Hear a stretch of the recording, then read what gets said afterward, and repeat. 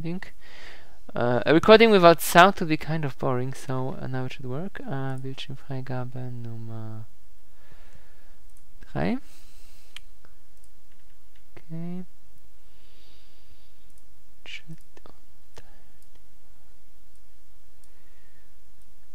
Nice. Good. So we have everything. So in the last lecture we talked about pointers and structures and stuff like that, and I think now it's time to start with the last very basic aspect of any programming language, which will be functions. So for that we will start a new project. We'll call it functions. Again, just an empty console application, and we will take a look into how functions in generally work on Windows. So what you already have seen is just the main function. So here every C++ program starts in a main function. The main function can have a couple arguments, either a list of the command line arguments which has been passed to the function, which is to the program when it was started. That would be the standardized, simple, platform independent variant of the main function. When compiling for Windows, you can also have a WinMain function, which which contains a couple additional parameters. So that is good to know, but usually if you want to create code which will run on any platform, you just should use the normal main function, and that's it. And of course the first thing we should do now is to write some first own function. So let's so the way you define a function is you first write a return value, a type. In this case we can use int. If you don't want the function to return any values, you would use void instead, and then you don't need to return a value from the function. Then we specify name, my function, and then the body of the function. So then we have open close normal brackets, and then we open close curly brackets, which will contain the body of the function. And if we want, we can specify some function arguments.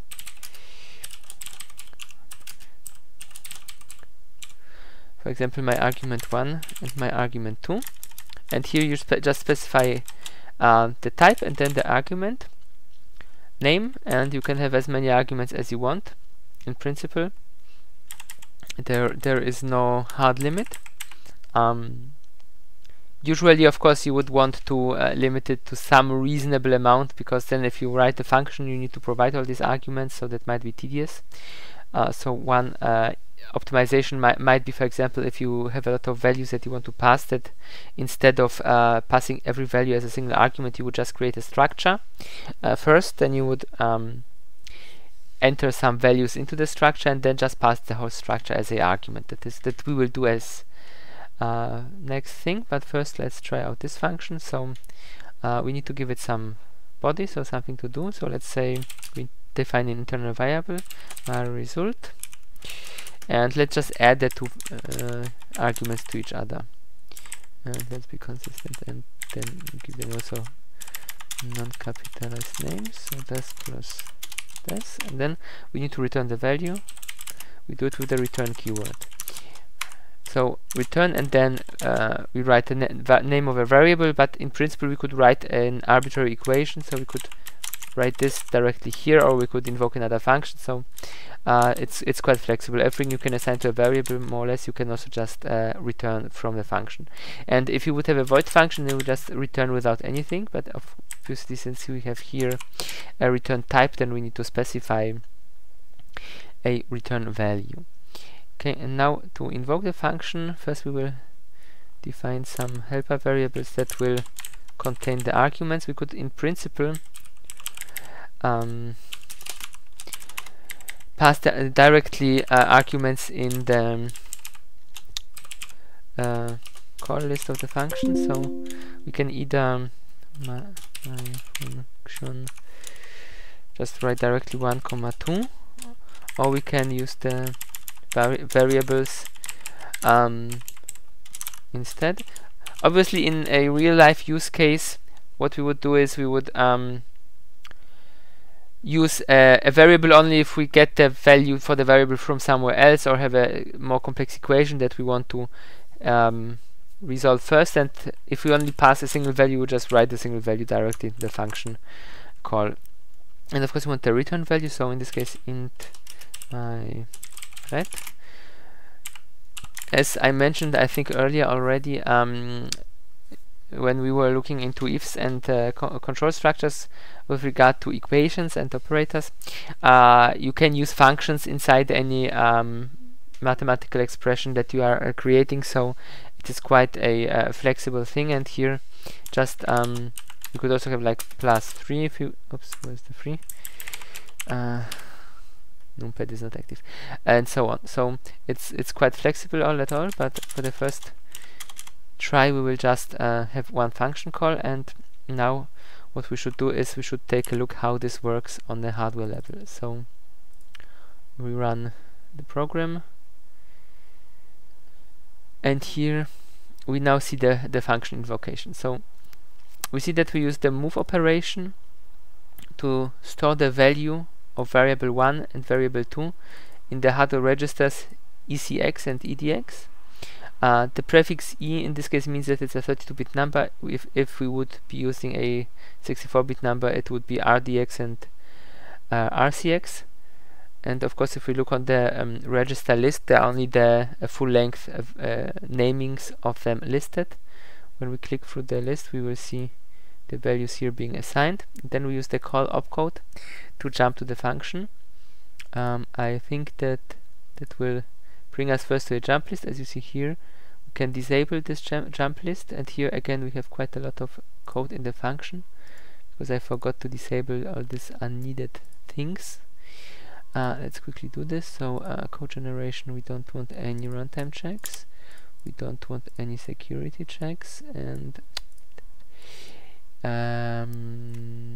we want here don't have this just my code support. And last thing in the linker, we don't want incremental linking.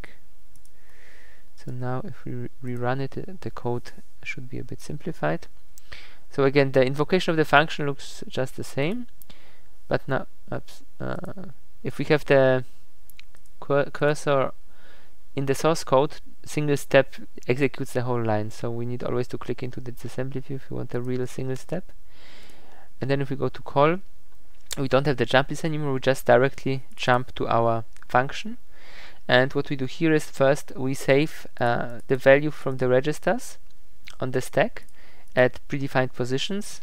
Then we save one of the registers to the stack, so we don't want to we will want to restore it before we return.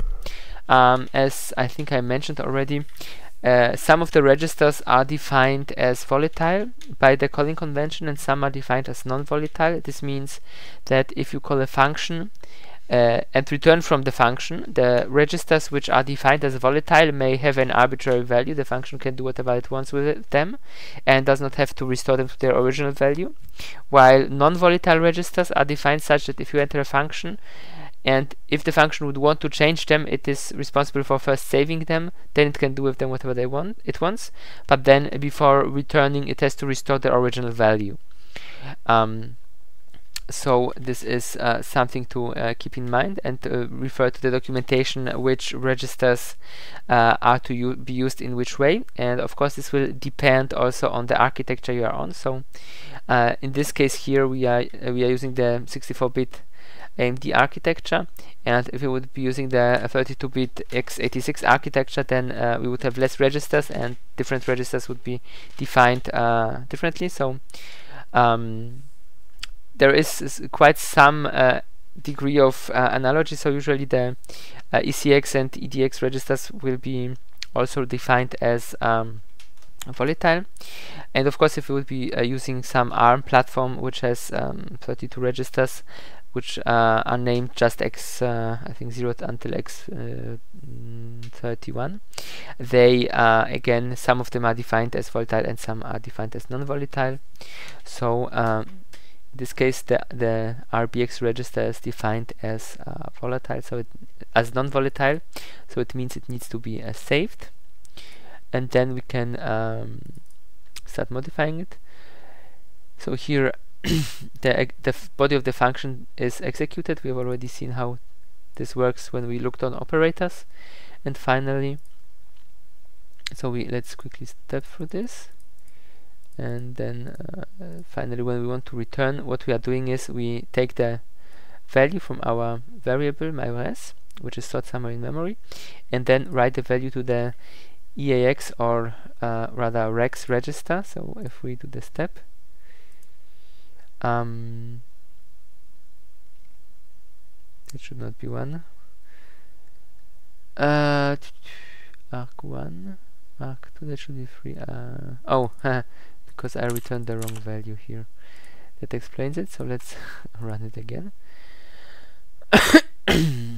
Let's again enter our function.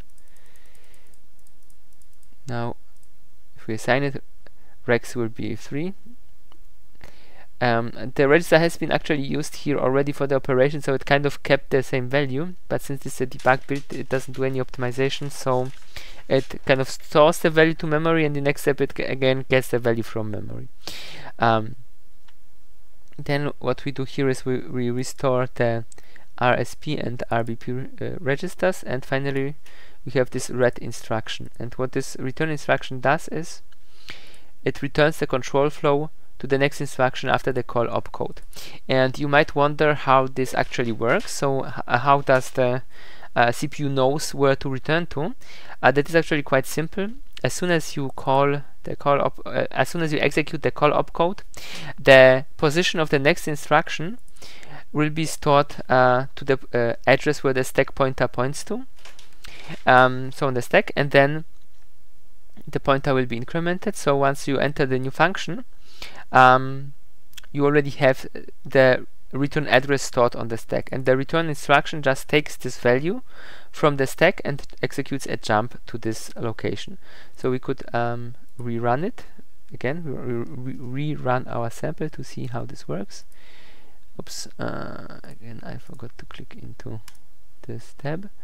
So before we go to call, we will grab the value from the stack pointer.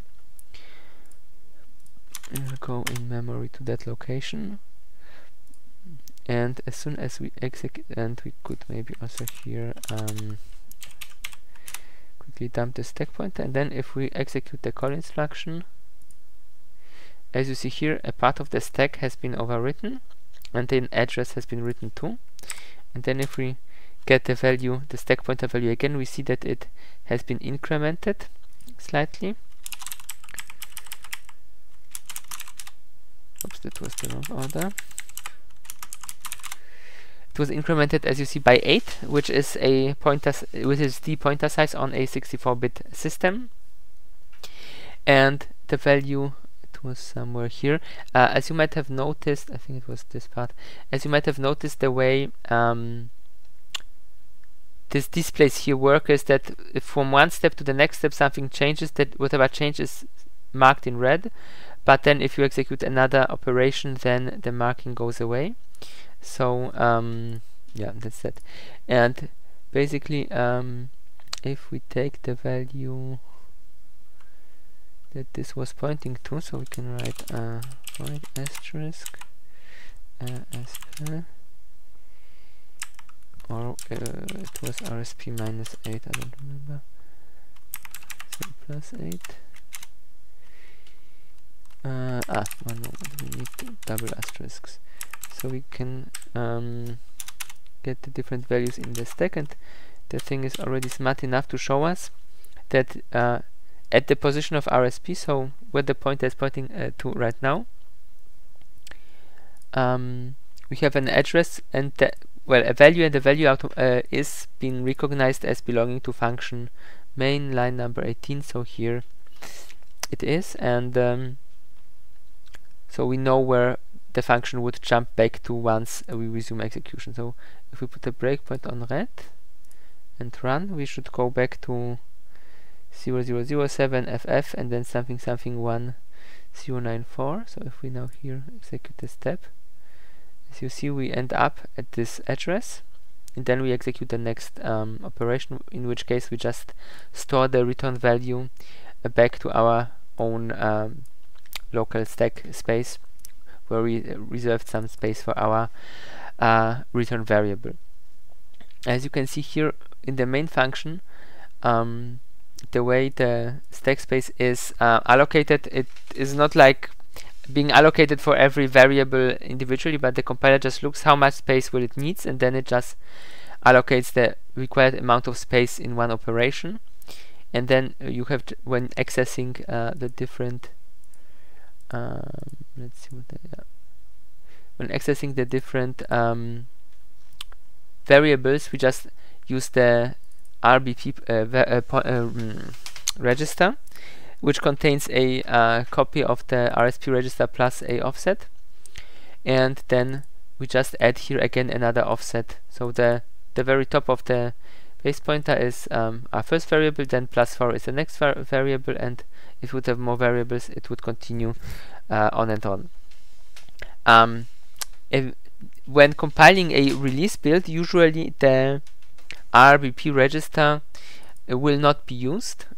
So then it can be just be used as a normal general purpose register, which allows to generate more optimized code. And instead, all the operations are just done with the stack pointer and offsets. But since this is less suitable for debugging, when compiling in debug mode, we are using this base pointer RBP register for most of the operations instead.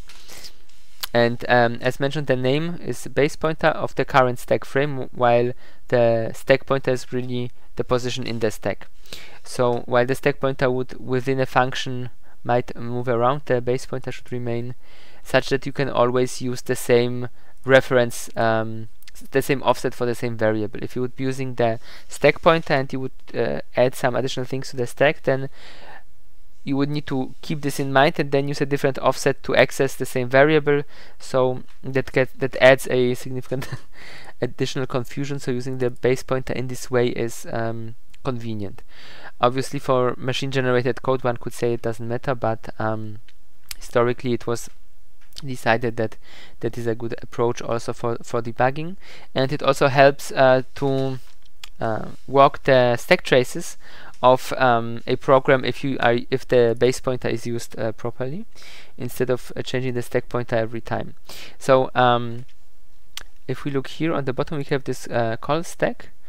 Let's show more, show external code, and then let's rerun the program so that we enter the breakpoint here, this breakpoint, and then you will see that in the call stack you see actually the names of all the functions which have been called currently in the thread and which are being executed. So we start at some location in the NTDLL, then we have some other location inside the kernel 32 DLL. This is Windows internal stuff, which is being initialized whenever a new thread is created.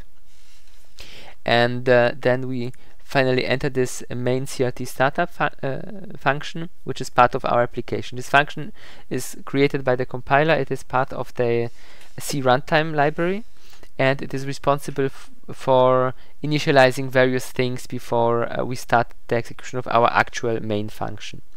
So you see here there are some more functions, and we have another function called invoke main, which, as the name suggests, will call our main function. And then here finally we have our main function, which then in turn calls our myFunction function. Actually, if I recall correctly, we should have this code installed on the system as part of the Visual Studio toolkit. So we actually can see here how at least a part of the C runtime looks and what it does. And well, it does many things, so we won't spend too much time in looking into these details. Since this is kind of automated and abstracted away from us, so we don't need to care for it in the most scenarios. There are certain edge cases where that might be interesting, but in normal cases it's not. The important thing is that this window here shows you the whole list of the functions. So if you are in a function and are debugging something, you always know where you came from. And for this list to be properly constructed, it is helpful if this base pointer is used, because as already mentioned, the way the stack keeps track of where to return to, so basically of these addresses of these functions, is just by putting the address of the functions to return to directly onto the stack together with all the other data. So if we don't have much reference, we would not automatically know without analyzing the code which positions, which offsets in the stack correspond to addresses and therefore return addresses, and which other values on the stack might be just random function pointers or just random data. There is a standard in which order the registers should be saved to the stack, such that here when kind of, as it's called, walking the stack, the debugger can easily find all the functions properly and can ignore all the other data on the stack. So as mentioned, this usage of the base pointer register is quite useful, and that's why it was kept even in machine generated code, because it helps the machine with, in this case, tracing the stack. If you are using a program, do we have this installed? No, we don't. If you are using a program like for example Task Explorer, I have it installed on the host, and you select some application, then you can list threads, and then you can, at least in theory, it should show you the list of all the threads. It's loading symbols. So loading symbols means to be able to show information about the stack content. What you need is these PDB files which are generated as part of the compilation process. So for example here for the functions we have those, so we have the names, but for kernel and for NTDLL we don't have these symbols, so it just shows the address without a name for the function, because the generated code obviously doesn't contain any function names, it only contains function addresses. We can actually load the symbols from the Microsoft Debug servers, and then and then we will have the right names, and the symbols will be cached. So if we now will be looking some stack trace for this module, so either the NTDLL or the kernel42 DLL, it will automatically show us the right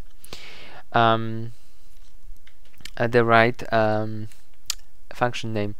Let's see if the other program already has finished loading symbols. Something not well. Usually the program should work fine and show the symbols here. I don't know why it doesn't work now. Symbols. I will have to debug that. Or we can install a copy of the program quickly here on the machine and hope that this will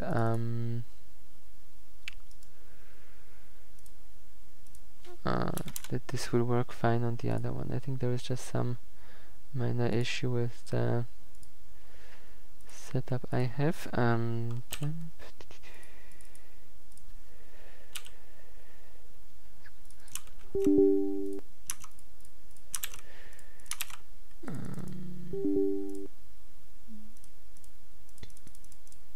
It's a quite nice open source file manager, process manager, and usually it works reliably. Sometimes it does not. Let's restart it as admin quickly. Okay. And let's select our own application maybe. Oops, what was it? Functions exe, threads, select one. Yes, and here it works fine, so there is something with the other installation. And if we select the main thread, we more or less see the same thing we saw earlier, just that it actually did not download the symbols, so it just shows offsets instead of addresses. So this is up to the convention of the application, whether that would show always the full address or whether it would show the module name and or the function name. Actually it shows function names plus offsets. This one here doesn't show the offset, so here it tells you kind of like line information, but this data is not available here, so it just gives you the function name and then the offset within the function where the return would go to. And we actually also see that there are like 2 more threads in our function, in our program, which have been created by the NTDLL while the process was started to facilitate DLL loading, parallelized DLL loading. And if the program would run for a few minutes, then those threads would terminate. But since we just trapped it here in a breakpoint almost instantly, those threads remained alive for well, until we resume the program. So this much to this window here. As mentioned, it's quite useful when debugging. So let's run it, and yeah. Are there any questions at this point? So the stack stuff is a bit important, so it's good if if people understand that. All the other function related features of C and C++ that we will take a look at kind of depend on the basic understanding how this very simple function call works. The other ones are just more complex versions of the same thing. So are there any questions? Yes?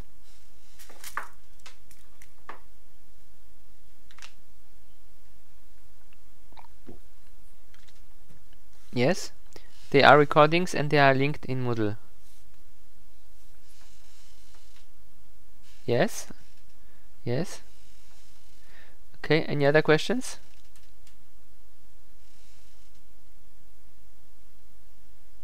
No other questions? Okay. So, well, then let's just quickly take a look how this function call would, well, this one is boring, would look when using the A32-bit platform. So we can switch to the old 32-bit Intel platform. Then we can run the code again, and as you see here, it looks kind of quite different. So we load the values into register, but then we are pushing the register on the stack.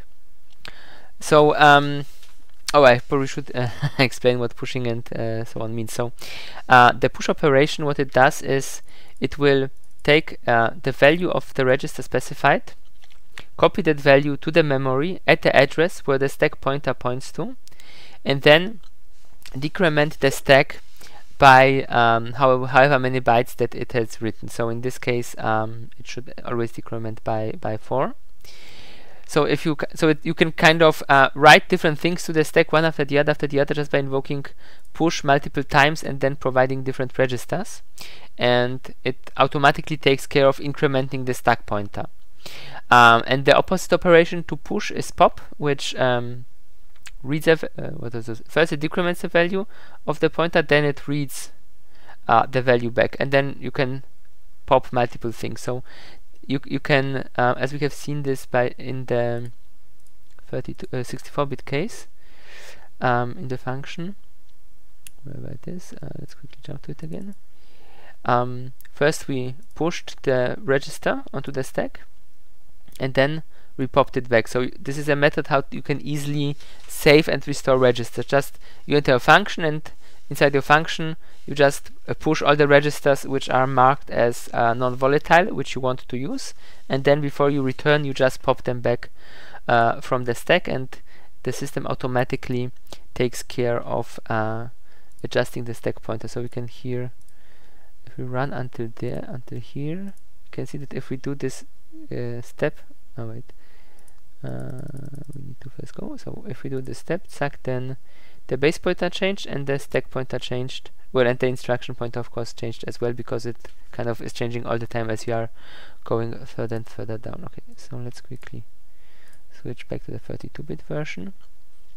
Okay, so here, as you see, instead of putting the values in registers and leaving them in registers, the default behavior is to push all the things on the stack, so 1 and 2, all the 2 registers, then it calls the function. So let's quickly take a look on that. Zack. I need to disable those additional features for this build as well. So the settings, you can select whether you want to change them only for a certain platform or for all platforms, and when I was changing those things before, I just left it at the default where it just changes it for the current platform and not for everything. Okay, so now let's run it again. Okay, call, and here again we are saving the base pointer register, you're moving the stack pointer to it, we are allocating space on the stack, then we save a few variables. So we are saving EBX, ESI, and EDI. Then we do our operation. Then we save the results of our operation, and then once we want to return from the function, we here pop those registers back from the stack. Then we move the base pointer to ESP, so we kind of undo this operation, and then we pop the original EBP value, and then we do the last return opcode. So let's quickly go to the return, stack return, and then we are here. And after the call, we need to kind of remove those two things from the stack, but since we don't care for their values, we just want the stack pointer to be restored, we just increment the stack pointer by 2 times 4, so each of those was 4, so for every push we need to make a add ESP 4, and here obviously to make the code more efficient, the compiler just used 8 instead. So if you would have like 10 arguments, it would just have a ESP 80, sorry, ESP 40, because the arguments are 4 bytes long, and then it uses the same register AX for the return value. And this differences in how a function call is really implemented is called a function calling convention, because the only thing that is really defined in hardware about how a function call is supposed to operate is that you should use the call instruction to jump to the function, and that you should use the return opcode to return from the function. And in principle, you could even kind of manually implement a return opcode just by reading first the value from the stack, adjusting the stack, and then executing a jump instruction. Just that using a call and return is much more convenient. But all the other things which apply to how individual arguments are communicated to the function and how the return value of a function is then being returned, all those are part of the calling convention, which the compiler designers are within reason free to choose however they want. Realistically, it is done such that you will have for every platform some defined calling conventions. So for example, for x86 you will have actually I think 4 calling conventions which are used in different scenarios, and they are so many is kind of historic, while on x64 you have basically just one calling convention for everything. And on ARM you also have just one calling convention, but then again, if you switch from Windows to Linux, on Linux the calling conventions look again differently.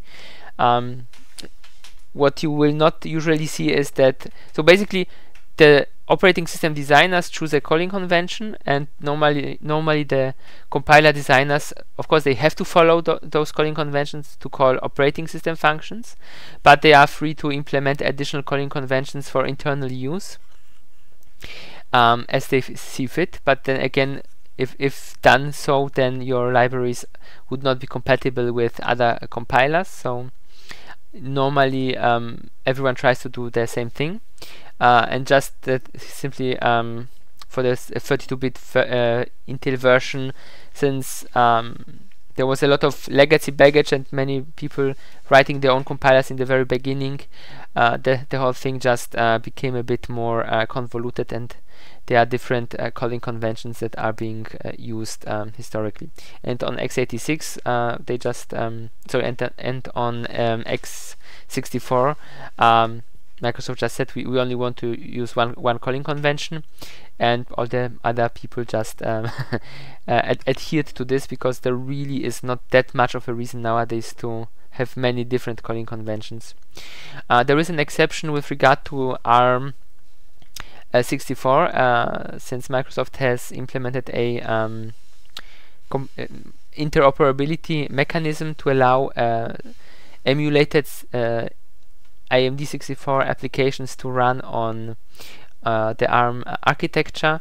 They have changed in some of their binaries the typical ARM calling convention to resemble the AMD 64 calling convention, such that this emulation and interoperability steps can be made more efficient. But this is only used when operating with emulated x64 applications on ARM 64, and just when running normal ARM applications on ARM, then you just again have one standardized calling convention, and in this case they even adhere to the calling convention as is recommended by the ARM platform, by the ARM company, let's say. So they did not make so many changes. And if you want, so here as mentioned, this works differently. And if you would want to force a certain calling convention to be used, which might be necessary, so for example, if you have a library which uses a specified calling convention, you will need to somehow tell the compiler which calling convention to use, or you might want to create a library of your own and have a certain calling convention. So what you can do is you can, before the between the type and the function name, specify the actual calling convention. So for example, we could use std call, and if we run this cluck, you see that here we are pushing everything on the stack. So this is, in this case, the same calling convention that we already had. We could switch this to fast call, and fast call resembles the x64 calling convention. So you see here, in using fast call, we just keep the values in the ECX and EDX register, and then we do the call. The thing becomes a bit more differentiated if we add more parameters. So let's quickly do this.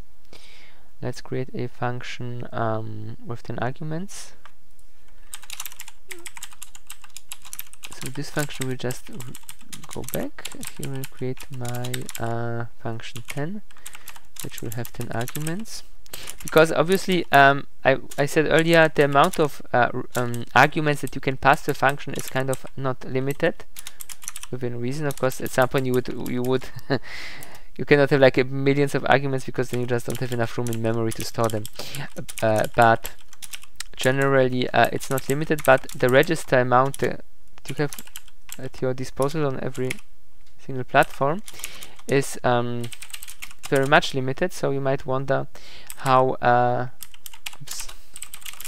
this can be true if we are using registers to pass values, and then at the same time we say we can we know that the amount of registers is limited, but we say we can pass an arbitrary amount of values.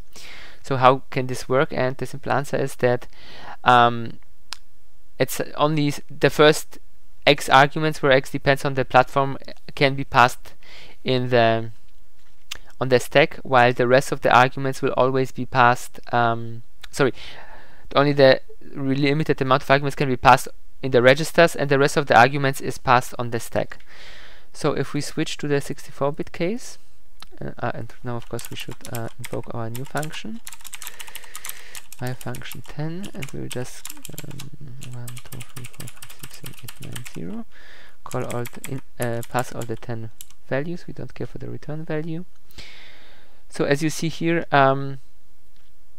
the way this works is the first 4 arguments are passed in this registers, so ECX, EDX, as we have already seen, and then we have R8 and R9, and then the rest of our arguments are just put on the stack directly. In this case, it doesn't use a pop instruction, it just uses a move and specifies a different stack offset, which is fine. And if we now switch back to 32-bit and run, we will see that here it just uses push to push all the arguments on the stack, and then it uses one add to clear the stack from all these values. And if we now switch to the fast calling convention, then we will see that it will only use the registers for the first 2 arguments, and the remaining other arguments will be put on the stack. So, and also, by the way, you might notice here that we only have half as many registers as we had in the 64-bit case. So this is one of the major improvements of the 64-bit platform, that we have much more registers at our disposal. And now there are a couple more calling conventions, but for now let's just leave it at that. If you just to maybe write them down, which other calling conventions are there. So we had, of course, our std call, which is whatever is standard for the given platform. Then we had our fast call, cdecl, that's a standard C call. So the std call is something that is used by Windows a lot, by the Windows API. Fast call we already had, and we have vector call.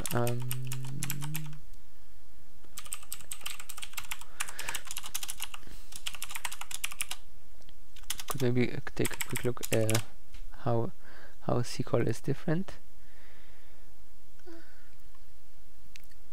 So in this case, it's again just puts everything on the stack. There should be a difference to one of them. I think std call should have a difference, namely that it will not have the stack cleanup is different. So right. The difference of std call to a ccall. So ccall is the default for if you don't have anything. I think earlier I mistook that for std call, and the std call is almost identical, just that here after call you don't have a cleanup invocation to remove the values from the stack. So again, just to compare, see here with the ccall we have to subtract the values, or rather add the right amount of bytes back to the stack, while with std call we don't have to do that. And when we go into the std call, into the function call, to see how this looks internally, that didn't work out. Let's run it again and just put a breakpoint here, and then just run it. No. Okay. It was the wrong. I wanted the breakpoint here. Right. So as you see here, the return instruction comes with a additional argument, and the additional argument tells the return instruction to not only subtract one pointer size from the stack, or rather add one pointer size to the stack, but add in this case 28, which is the amount of memory needed for our 10 arguments. So, and this is like, it's not 28 decimal, it's 28 hex. So if we quickly type it in here, 0x28, that's we need to disable hex. What was the hex button? This. If we disable hex, then we'll get the actual decimal value. So it's 40. As I mentioned, it's just 4 times 10 arguments. So that's what we subtract here. And the advantage of this calling convention is that wherever you are calling a function using the std call, you can save yourself one operation, since the function itself will restore the stack. So the function kind of is bigger, but the function call is smaller, and usually since you are calling a function multiple times, then you save on memory this way. The downside, of course, here is that the function must necessarily know how many arguments it has, and then if you would call a function which has a different amount of arguments, then you would of course cause a stack corruption, because then the wrong value would have been subtracted from the stack. Obviously you should only call functions with the right amount of arguments, and if you would try to add additional arguments, this would not work in the compiler. So if we do this, it will just underscore it red, because it knows you cannot use 11 arguments with that function. But there are very easy ways how you can call a function with the wrong amount of arguments. So what we did until now was we called functions by name, which basically meant the compiler just while compiling picked out the right address to jump to. compile time, but we can also use a thing called a function pointer. So we already have learned how normal pointers to memory addresses work, where we store data in this memory.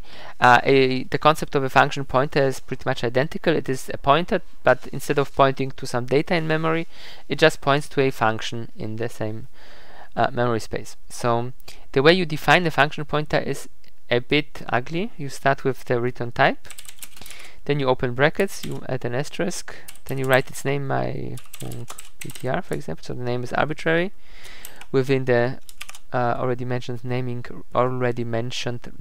restrictions of C, and then you close the brackets, and then you provide the argument list, and you can finish it with a you have to finish it with a semicolon.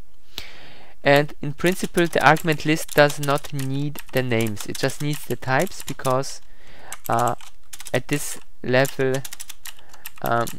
it does not you are not using the names. So the names are used within the function if they are used, and in the function itself you need to provide them, but for the function pointer they are not important. You can provide them, and the reason is that if you then are calling a function pointer, here as you see it just tells you int, and if you would have left them, then IntelliSense would tell you their names, and this is quite useful. So it is a good practice to leave them, to leave the argument names in place, even though they are not necessary.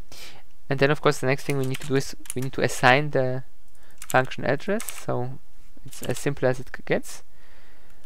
Okay, it doesn't want to, because what did we change? Do we have the right amount of arguments?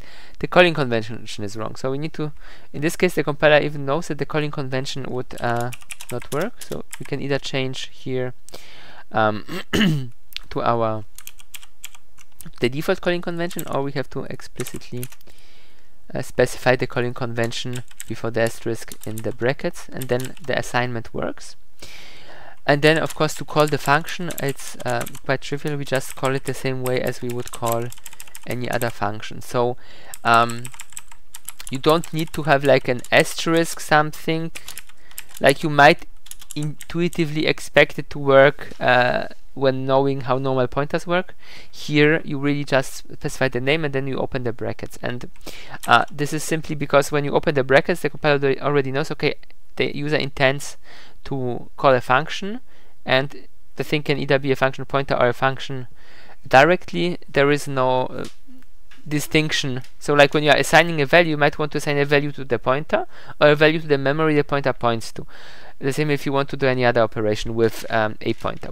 In case you want to jump to a function, call a function, then there is only one reasonable thing you can do if you have a function pointer, and hence it has been this way, that you don't need to dereference it in any ways. The compiler automatically does this by default.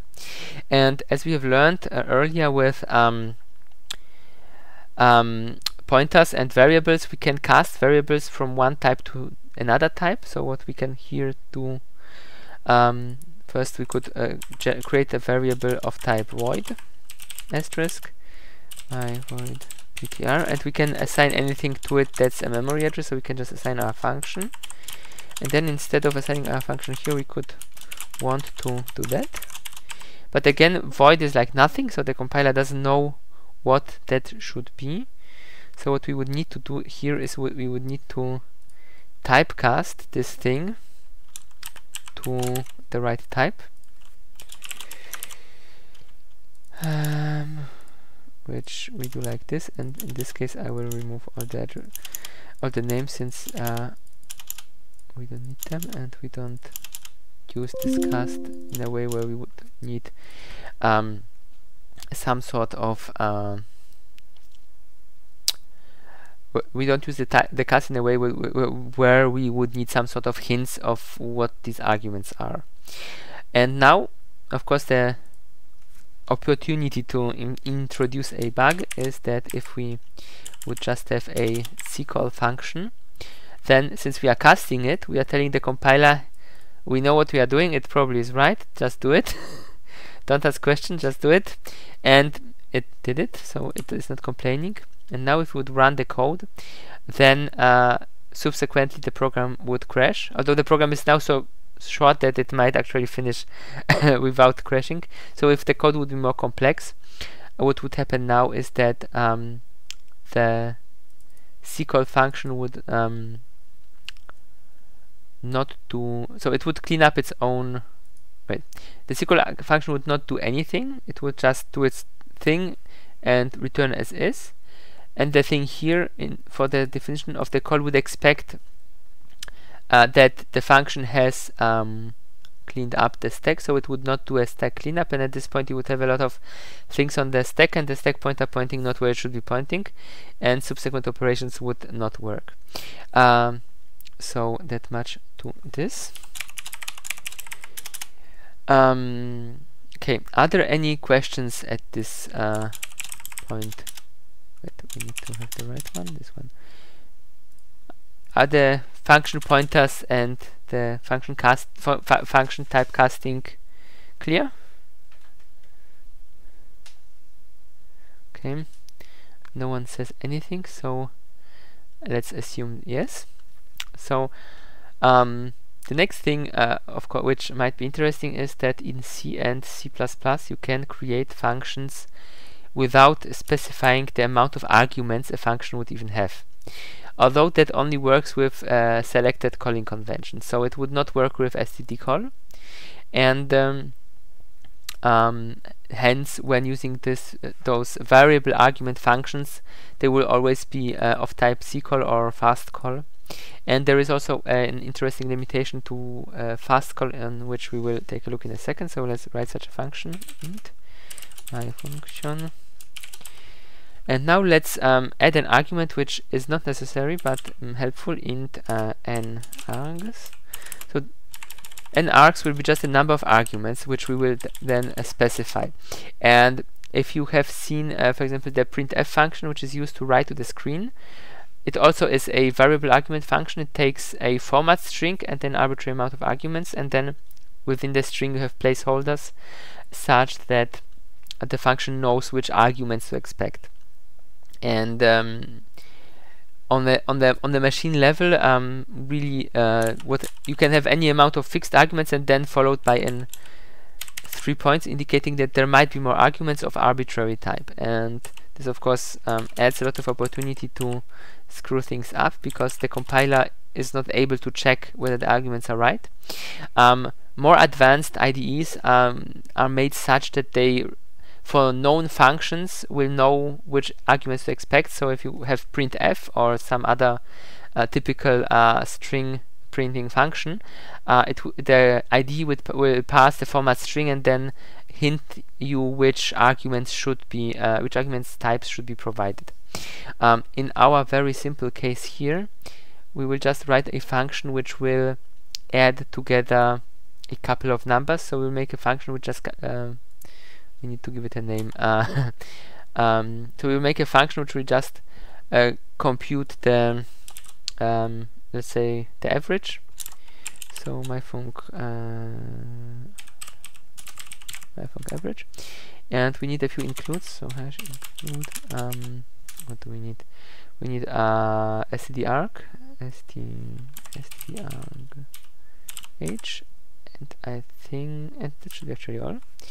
And this header has a few special types. So variable argument list, argument pointer. So if we go to this, it is just defined as char asterisk, so just a very basic type that you can use to work through the memory. And then you need to initialize the list, so var start argument pointer, and then you give it the name of the first argument that of the last argument that is not variable. So if you have here more arguments, the last one is the one that you specify.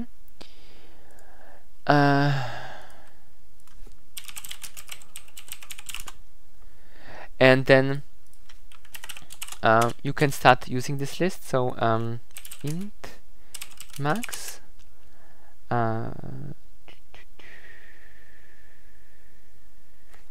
We don't need the int max. We will only need oh, why not? Let's go with that. Int we need an int average. Then we will have a loop. E is equal 0. E is less than argument count slash I plus plus. Okay, and now int x is equals var arg argument pointer and int. So we need to specify the name which we picked when defining the list, and then we just add we just tell the type which we expect. If we look how this is implemented, then we see internally that it just increments the var list, or rather decrements the var list accordingly, and then gives us the dereferenced value from the right position at the VA list. So now at this point we have unwrapped our argument and we can use it. So in this case average plus equals x, and when we are done using our list we should use var and the name. But if we look on the definition, it actually doesn't do anything but just set the value to 0, so it doesn't matter. We don't need that, we could just leave it out. And of course one more thing, since this is supposed to be an average, we need to define this by the amount of elements we had in the list. The average. Right, yo. Yes. Good. So let's quickly invoke this function. We can just again give it the same arguments. Int. Just want to keep the return value this time. And the way this is implemented in case of 32-bit is like any normal call. You are pushing everything to the stack, then you are calling the function, and then you are here just clearing the stack. If we switch to 64-bit and run it again, we will see that the calling conventions remains this extended fast call with 4 arguments, and then the rest is here. So of course the obvious question is, how can we step through the argument list easily? But before we take a look on this, let's quickly switch back to the previous case and go into our function before we do anything. Run. Okay, so inside the function you see we kind of are directly starting with preparing our base pointer and reserving some place of the on the stack and saving some registers and then doing things. And the way, so here what we basically do is we just get the address from the base pointer plus see how much c will be, probably something like 12-ish. Null xc, x should be turned off. Yeah, 12 and 12, 4, 8, 12. So these are, we want kind of the last the value this pointer had before we push those things on the stack. And then we to this value subtract another 4. Okay, and at this point we have saved, so the ECX value will keep now the pointer int asterisk to our, it should have the pointer to our first argument 0.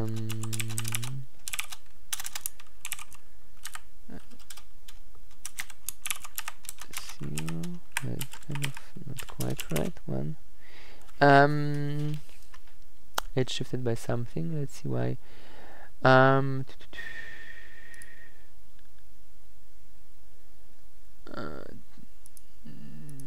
Okay, so here we have our thing, and here we have our.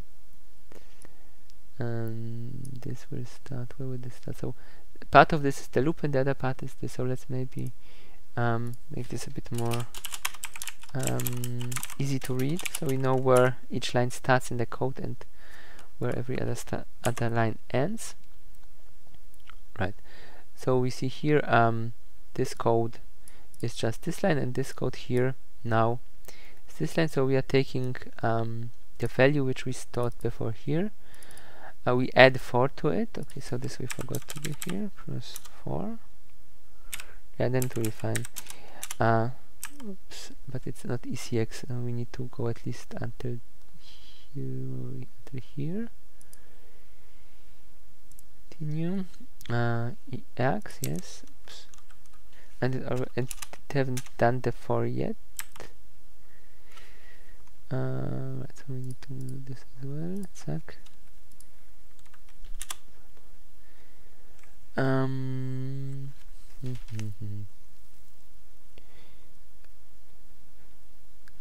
Takes the well, if we put a pointer here, that will at least definitely work. Just a bit more convoluted. So no, something is wrong. Oh, I know why it's wrong.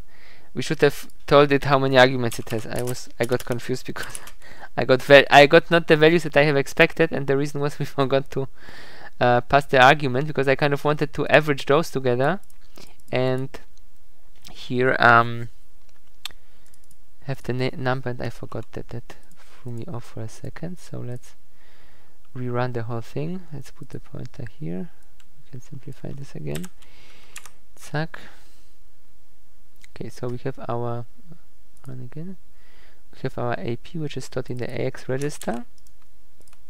And then if we take int asterisk AX from 0, we can, just by iterating through the pointer here, go through the entire list of values which we have specified.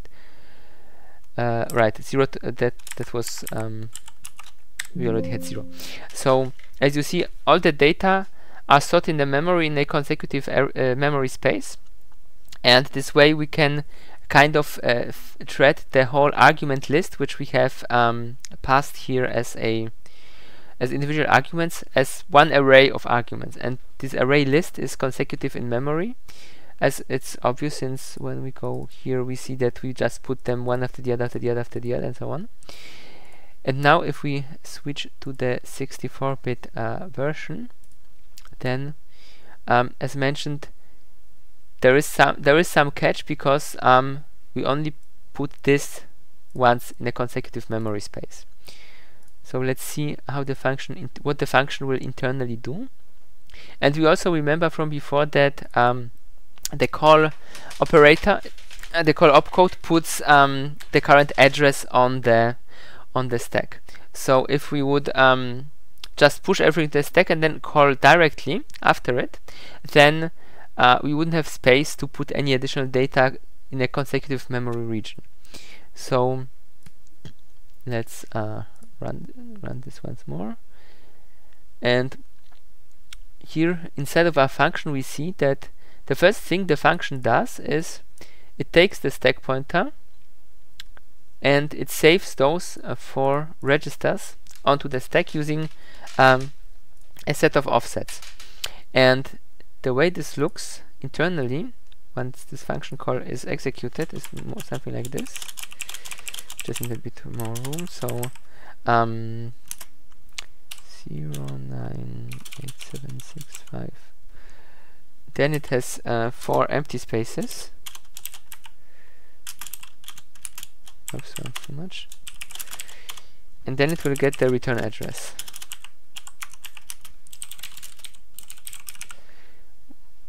And this way, once we enter the function, we have room here into which we can write the remaining 4 values, and then again end up with a array of arguments. And this the necessity to leave this space on the stack free and unused before a function call is part of the x64 calling convention on Windows. So whenever you're calling a function, you will always first allocate some additional room and then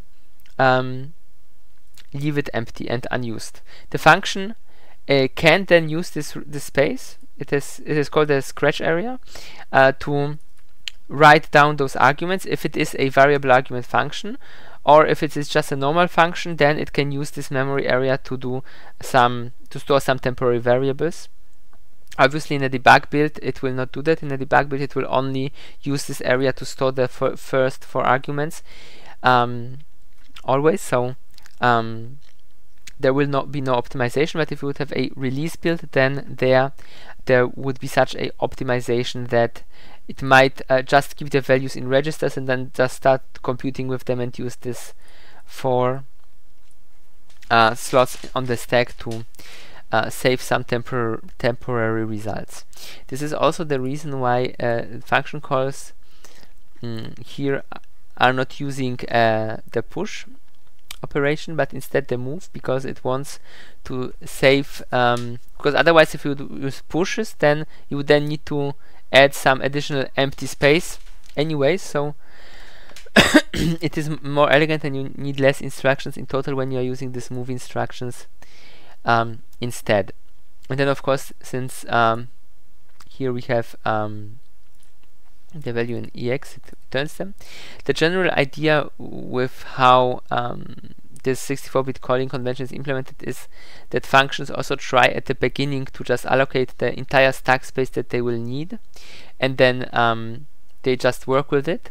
While on 32-bit you might see more stack growing and shrinking within a function. Like with every function call, it would push things on the stack and then pop them back, so to keep the size of the stack as small as possible.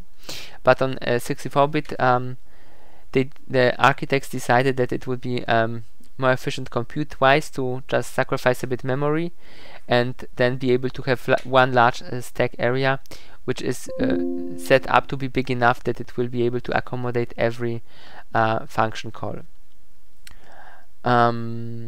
Yes, so that much to this. These functions are quite useful because they allow you a very high degree of flexibility. So in principle, you don't need every argument to be of the same type. You could have, like with the printf function, which I mentioned earlier, any argument can be of a different type. So the next thing we'll take a look on is well, different argument types. So obviously when you are using int or short or long or any other integer machine type, it will always use the same registers as we have seen already. But if you would want to use floating point numbers, then since those registers are not made for floating point numbers, there will be a need to use different registers. In principle, you could kind of copy, of course, values from one register to the other, but that would add unnecessary additional operations. So the way the typical calling conventions are defined is such that when encountering floating point types, the compiler will just pick different registers. So where are we? We don't want to be here. Let's remove that breakpoint and go to here, right? So as you see here, instead of using, so here again we just have 2 of them, so instead of using ECX and EDX, we are using XMM0 and XMM1 for the values, and we also should save the return value to something. So and if we want, we could also add more arguments just to see how this will look. Actually, we could just copy those and then use find and replace to replace everything with double. So to find and replace in a file, you make Ctrl H, and then you can specify what you are searching for and what you want to replace it with. And then it will here allow you to click to next, next, next. So let's set the cursor again at the beginning. Then we can use this one to replace only one element. The other button to the right from this one will replace all the ints in the whole file. So this would not be something we would usually want to.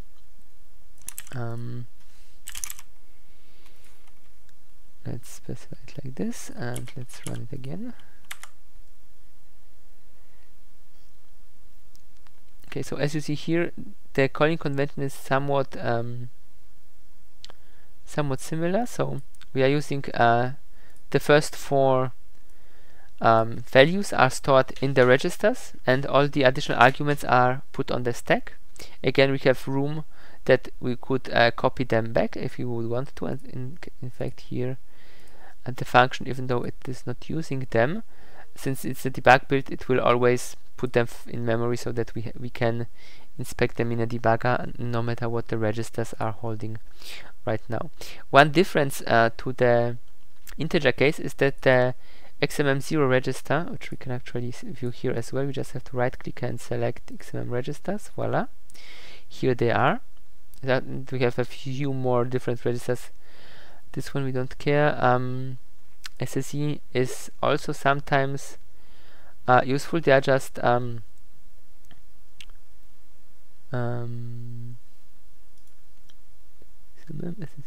are just much longer. They can store up to 128-bit, and on some architectures you have AVX, which is I think 250, and you can even have AVX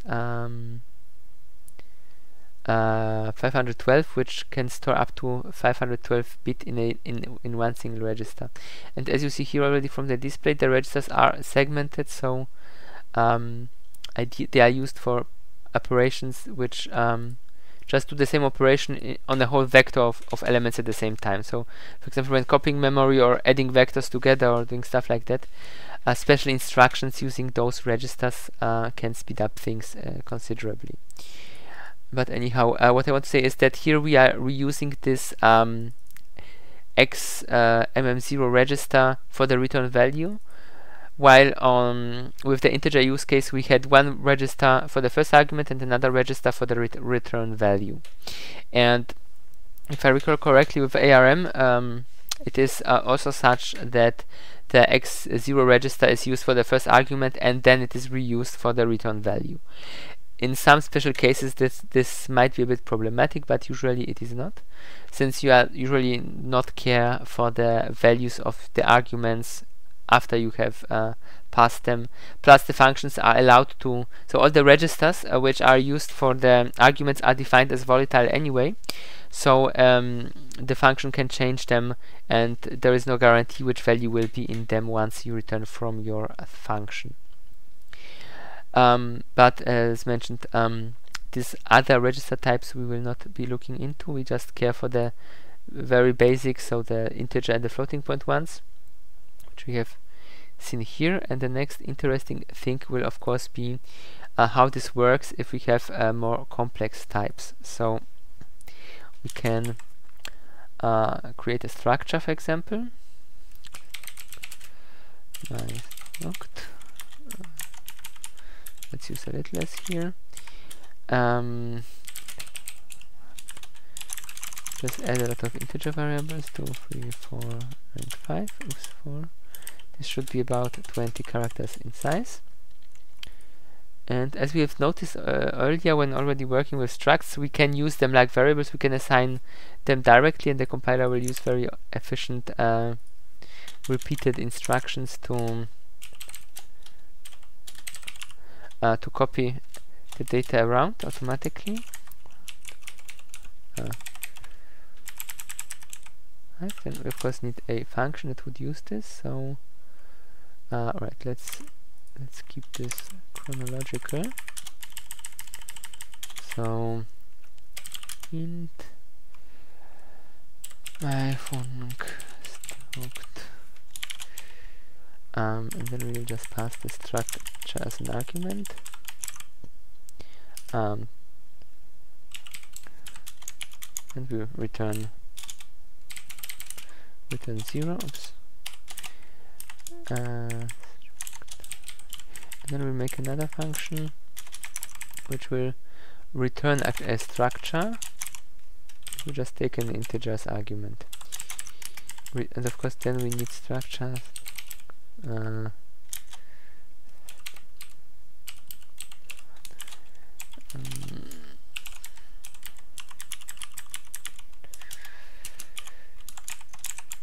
So you can in fact return a whole structure, which, oops, that's the wrong bracket, which already asks the question, how can this be if we are expected to use registers here, so let's see how this will work. So int do we have arret?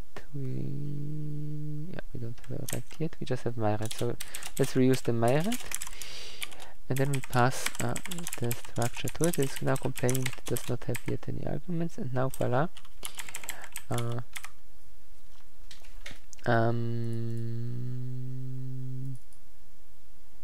right, I have one argument too much here. Okay, so as you see here, the way it works is we will, let's maybe the names. So we will try to store the address of this structure in RCX. Well, then we so first of all we reserve some memory on the stack, or rather we are using a already reserved memory. We are picking a place on the stack which we have already reserved, which we know is yet empty to have rex point to it. Then we get the address of our struct1. Then here we are actually using the, so here we will want to copy everything from RAX to RCX. So we store those values into those registers which we have earlier seen in one of the last lectures where we copied structures. So here it does the same thing, and in ECX it saves the size of the structure, and then it uses repeat move instructions to copy the content of our structure into a memory region at RAX, and then when we will be calling our function, it will have put the address. So what was in RCX, it's now put in the first register, so on the first argument. So effectively the first argument of the function, the first argument of the function with a structure will contain the address of the structure.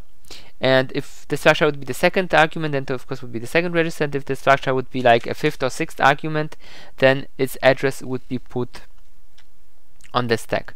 So the types which we are communicating through the stack to the function or through registers are always machine types. And if we have a complex type like a structure, what we do is we create in our own memory space a local copy, and then we only communicate the address of this copy to the function. So inside the function, when we go to it, well, inside the function we are not doing anything, so we probably should do something with it. So let's quickly say that we want just return the sum of the first two values in our structure. Let's put a breakpoint here. Let's run it. So what we do here, basically we got the address in the first register, we saved it, and then when we start to our operation, we will again retrieve the address of our block. Then we will store the data from one of them in ARCS. Then we will again retrieve the address. So this is made in an inefficient way, incremented by 4, because here like we took the var1 to access var2, we need to add this +4, and then we add it, and then in EAX we have our return value, our computed sum, and then we just restore the stack and then return this value. So let's quickly see how this would look if we would have 1, 2, 3, 4. So a few more arguments here. Let's copy them from there so that we don't need to type.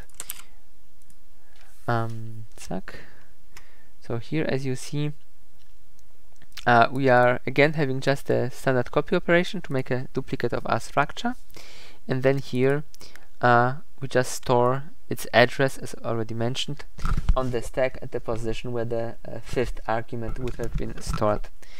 And then of course inside the function we will then turn this off, access the base pointer with the right offset to get the value which represents the address of our structure. And then we can either take one value directly from it, and then here we need to add the offset to access the var2 variable. Okay, and now let's try the other thing. Let's quickly undo this since we don't need that. Now let's see how the mechanism works if we want to return a structure from a function, because somehow this must work as well, obviously. So and we should give it something to do. Well, it is already something to do, but we could like even make it more complicated. The first value will be arc and the other ones will be filled in. So yep, let's run this. Okay, so well, we ended up in the wrong breakpoint, so let's quickly run it again. Right, so we are here in our call. We will want to have the first argument somewhere, so we'll store it in RCX, and then we execute the call.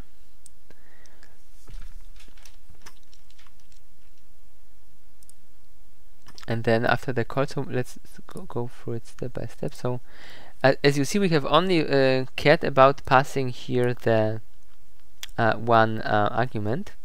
We didn't care at this point about the return value. Okay, so let's see how this will work. So we enter here our function. Here we will have just the initialization of the structure. Step. And here in the return, what we do is we take we write a offset to the Rex register. So we take the base pointer plus 70. So this will be a position which is slightly before what we had when we entered the function, and then to this position we store Rux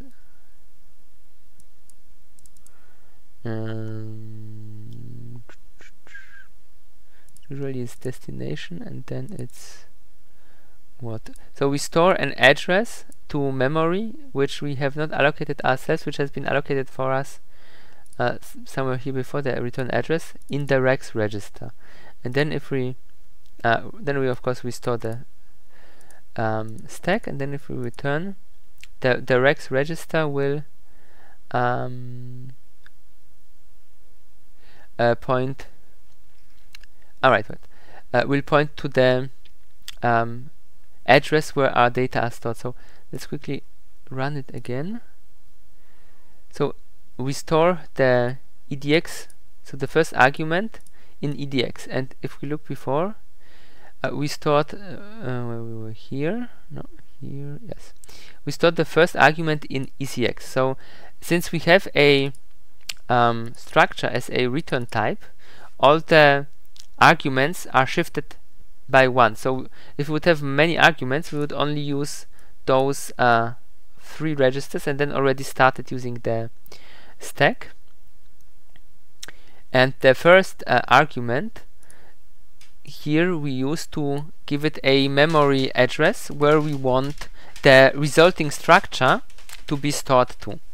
So once we enter the function will from the first argument, this is here, from the first argument be able to read the memory address where the resulting structure after the return operation should end up being stored at, and then it will kind of return to us the same value again. So here we have not yet overwritten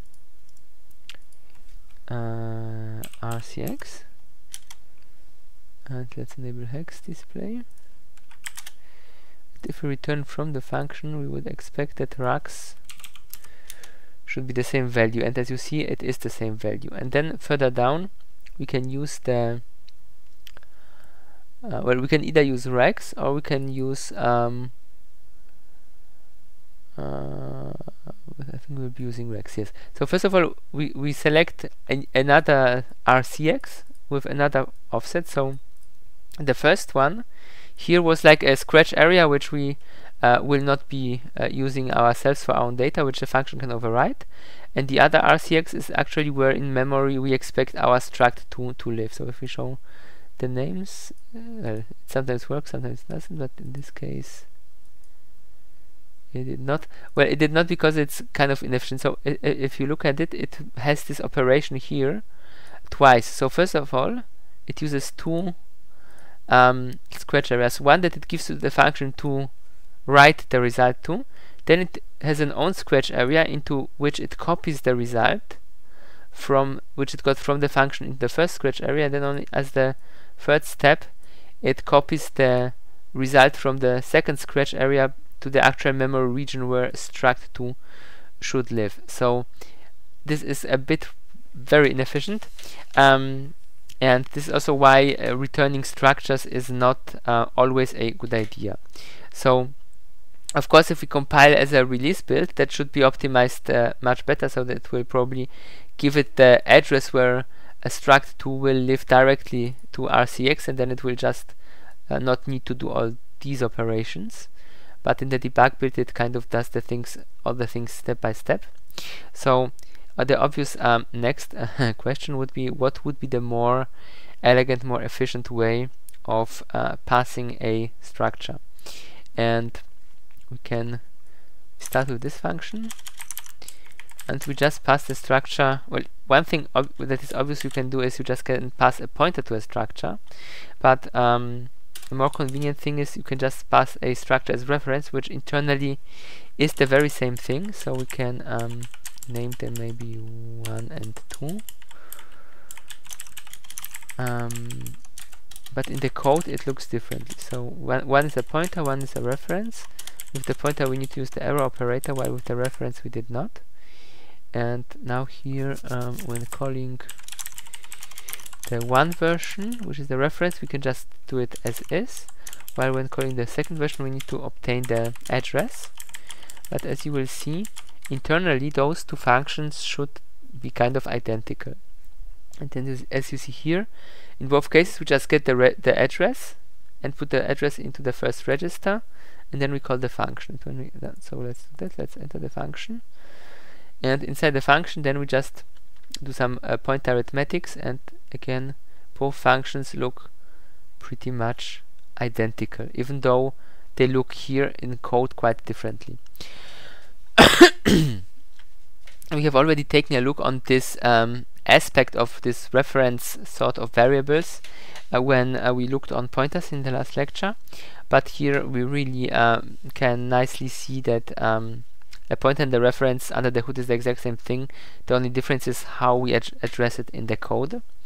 And in this case we have seen that that at no point we need to make a copy of our structure. So this is much more efficient, but of course it is in a way dangerous, because we can just modify any value, and this modification will be then reflected in the original structure we have passed to our function.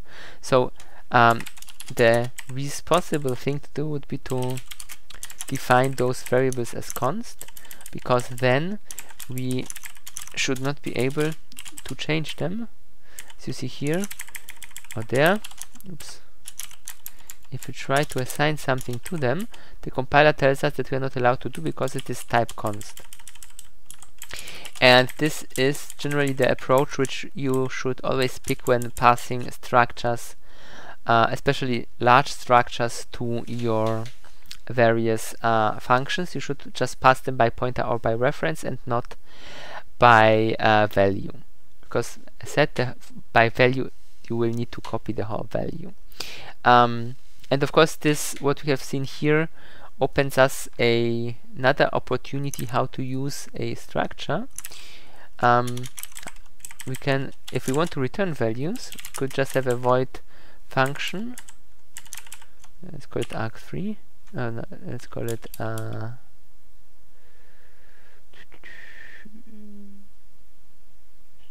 doesn't have. Let's stick with arg3. We will just then use reference,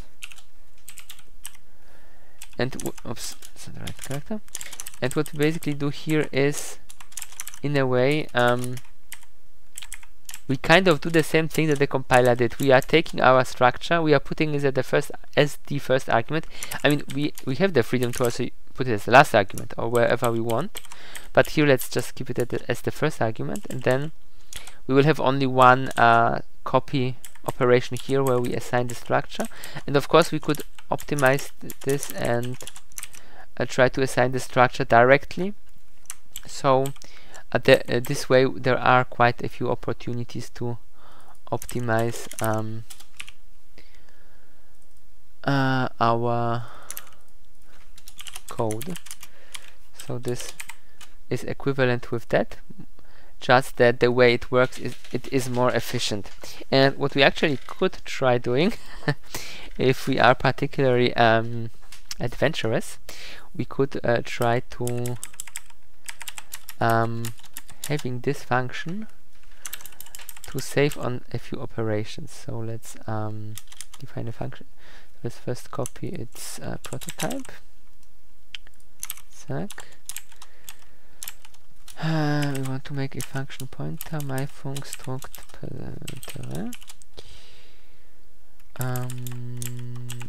semicolon. Okay, so this is our original function. This one will be just our function. Actually, we should not reuse the same. So the compiler can tell them apart because they have different types. Oh, this is another thing about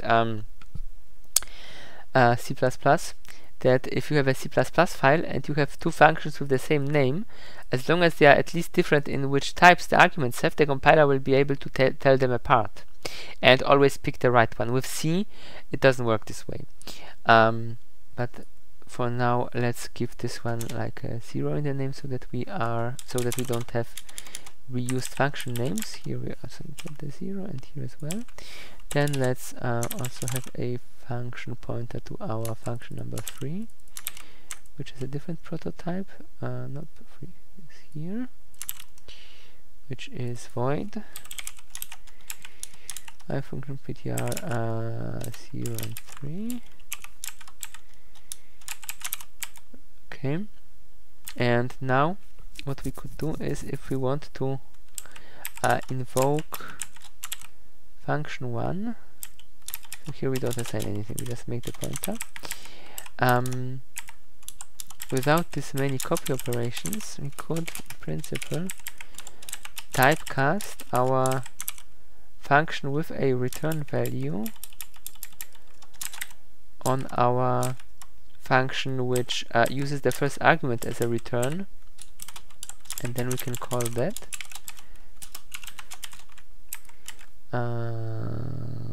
We need to pass to it the struct2.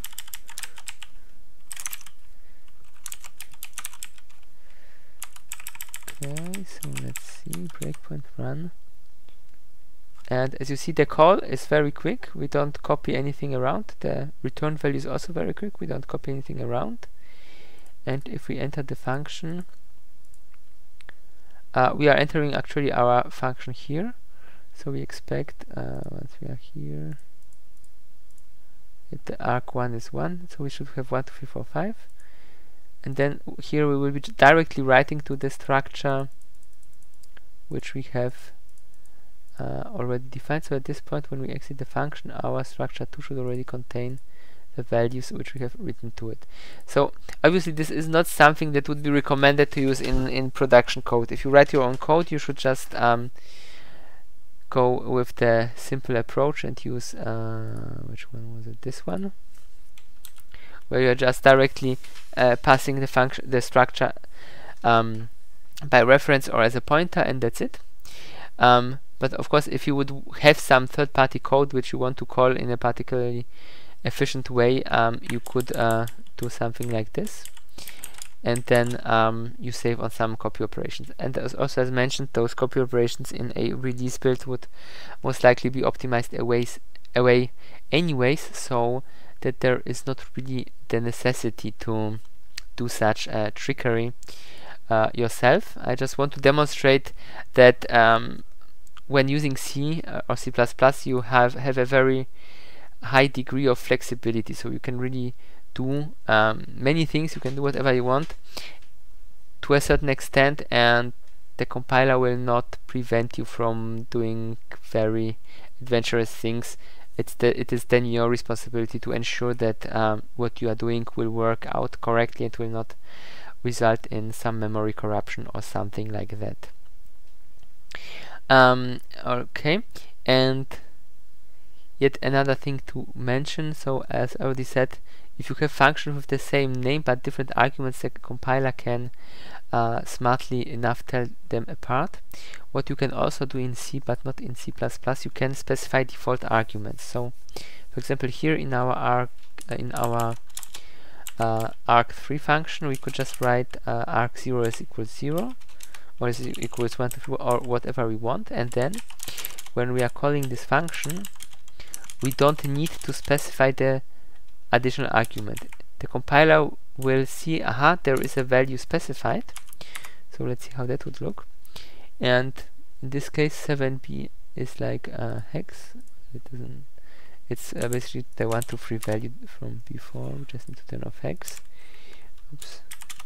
So the compiler, if you specify such default arguments, will still only create one instance of the function, but it will fill in the arguments which you have left out for you here in when creating the function call. So this is quite useful as well, since you might have a function where in 90% of the cases you don't need any extra arguments, but then in some cases you want to tell the function to behave slightly differently, and then you could create such default arguments, and it will save you on typing. And you can have as many default arguments as you want. There is just one rule that needs to be adhered to, is that all optional arguments must be consecutive and must be at the end of the argument list. So you cannot have a so you cannot have like a int 3 at the very end which does not have a value specified. So this the compiler should complain about if you would try to compile it.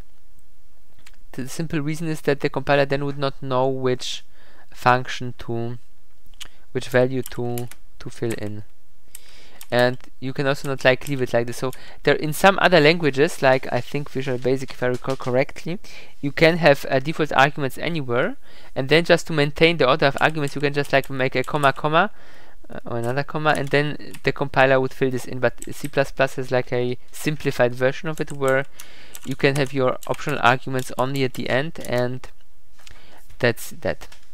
So I think this is a quite verbose overview of all the different functions.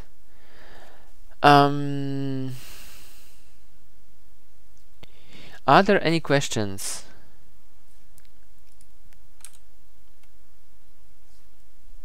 Yes?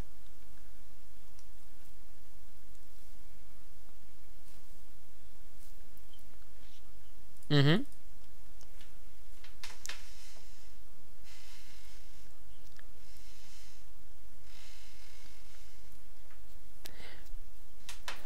So you can always cast something that is not const onto something that is const. So in this case, when we use this function, our structure itself is not const, and we can assign it to a const reference, and inside the function here it will be const. So you will not be able to try to assign things to it. Of course, you could cast it on a non-const version and then change it anyways, but the idea is you should not do it. If the function expects you not to change the function, then you should just the argument, then you should just keep to it and not change it. Any more questions?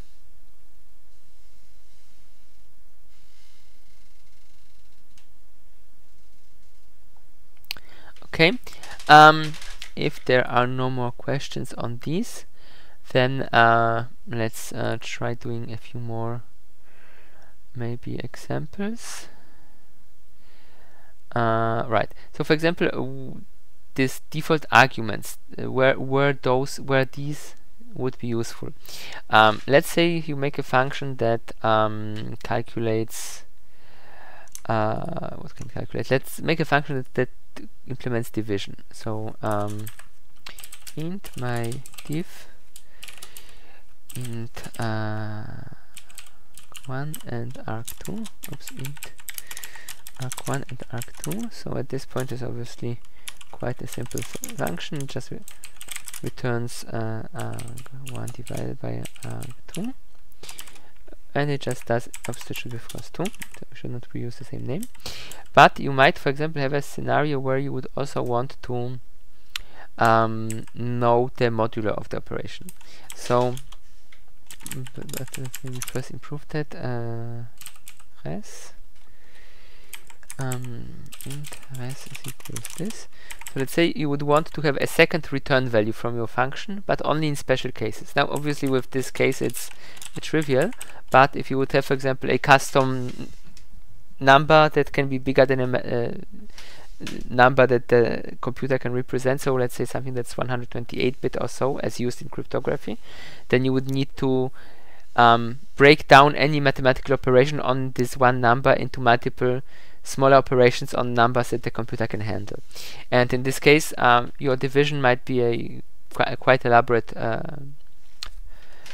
process, and then you might automatically, as part of your implementation of this division, get the residue of the division internally, and then you would just always discard it. And then of course, if you would want to have the division and the so the division result, the integer division result plus the remainder, then you would kind of need to do the things, all the operations twice, which would be highly inefficient. So you would implement, for example, your function such that you add an additional argument, which can then pmod is equals null, which then can take the value that you otherwise would discard. So in this case, of course, it's quite trivial. So first of all, we check whether the argument has been passed. So if this is a pointer and it is null, then it's not valid. So we check if it's not null, and if it is not null, we can dereference it and then assign to it the result of the modulo operation. And of course, the usual expectation would be that here you would have some complex computation, and then you would already have the value for pmod in a variable somewhere. You would just need to assign it, and you would just have one simple check to see if the user that called the function wants this or not. And then when using it, you would have int div res is equals this, and int div mod comma, and then you have let's say var1, how they call it? I call them myvar, so let's stick to it. My var1 comma my var2 comma reference the mod.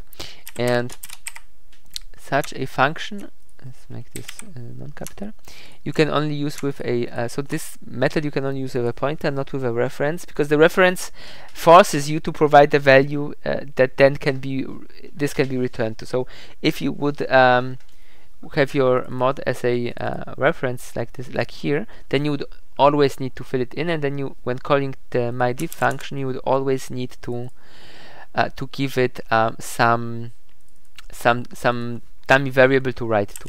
But if you are like we did it using a pointer, then you can just not do anything, keep it like this, and voila, you will automatically get you don't need to add this dummy variable. It would automatically know that this variable has not been provided. It will fill in the null value, and the null value will tell the function during execution time that in this case it should not save the remainder of the operation anywhere. So this is one use case where such a function is useful. And in fact, there are this is a quite common scenario where you have a function that does something and it has one return value, and you might want additional return values or additional parameters, which might be complex. They might be, as mentioned already, entire structures, and then you would just, if you are not using them, just have nulls, and if you are using them, provide the right variables. So C is in this way a very flexible language, which is quite good, because in other ways it's not flexible, so it helps you to compensate for that. And I think one last thing we should maybe take a look at will be to do some manipulation of the stack. So let's see what we can do. First of all, we could try to read the return address that a function would return to. So let's again void red is equals how do we call that, asterisk my func x x, and then just assign the return value. And in the function we now would want to find out the return address where the function would return if it would return. So one way of doing it is to just use so-called compiler intrinsics. So we need an include for that. First hash include inter in h, and then we can void asterisk red red pointer is equals underscore address of return instruction. No, address of return address. Well, actually, we have two functions. So the address of return address will give us the address in memory where the return address is stored, while the address of return instruction will give us the value to which we will want to return to. So we will take the address of return address because this is more fun. Good. Then we can just so here we can then just dereference it. So red then with red this will be void. So it's a point. So our red pointer is a pointer on a pointer, and then we just want to dereference it once, and then we can return it.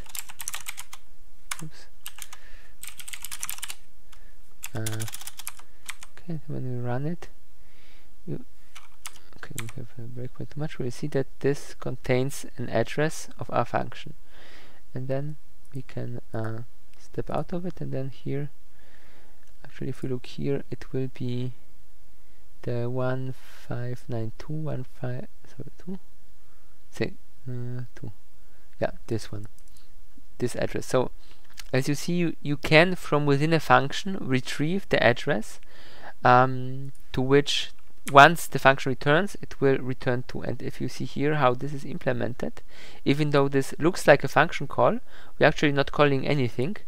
That's why it is called a compiler intrinsic. So there is a subset of pseudo functions which within the programming code you are using like a function, but when they are actually then compiled, then the compiler will replace them with some operation that is executed in place wherever you are. So in this case we are just getting the address from, so we know here that we added to the stack pointer 50 hex, and we know that the stack pointer was pointing to the first empty slot after the return address. So if we add to it 50 plus 8, then it will point to the actual return, to the actual memory location which contains the return address, and then we will get this value in our rex register, which we then can dereference. And this is quite a powerful capability, because we can use it to do quite interesting hacky thingies. So let's try doing one of them. So first of all we will copy our function. No, let's start like this. Let's start int my function 0. So we start with a function, then for and oops. So we have a function, we allocate some stack space in the function with some values, then int my return. We'll call another function. See my function 1, oops, which doesn't exist, hence it complains, and then we just return my that one. Okay, so as far so trivial, nothing to see. Let's move along. We have our function 1, which will use this method to get the return address, and we will define a global variable for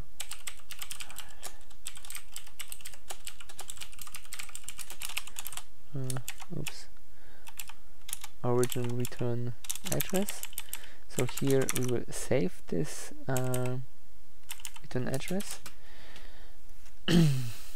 So we need to do some casting. int64 asterisk. Okay, so here now we have stored the original return value from where the function came, function 1, and then what we can do is we can overwrite it with something else. That might crash.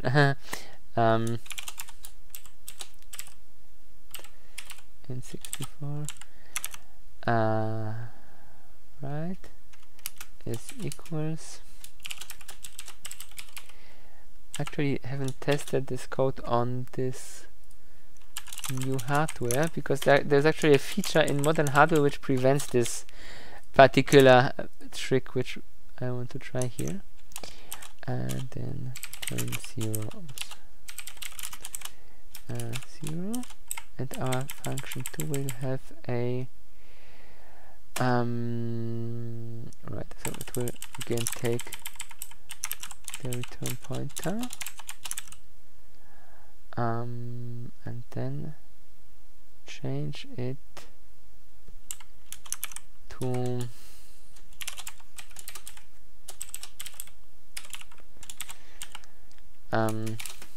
the original return pointer and to return return 1. I'm actually interested whether this will work or whether it will crash, because the manipulation which we are doing here is something that modern CPUs with the shadow stack protection feature will actually try to prevent in hardware, and tries an exception if someone tries to modify return addresses. Although running it under debug might disable that protection. We will see. I think there is a flag that I need to switch to enable this protection, so we might have it should probably work. Let's wait. Function 0, my int should be fine. Yes, it's wrong type. Let's quickly check if this functionality is enabled. Was it here? I think it was with the linker. All options. Okay, it's not enabled, so the code should run just fine.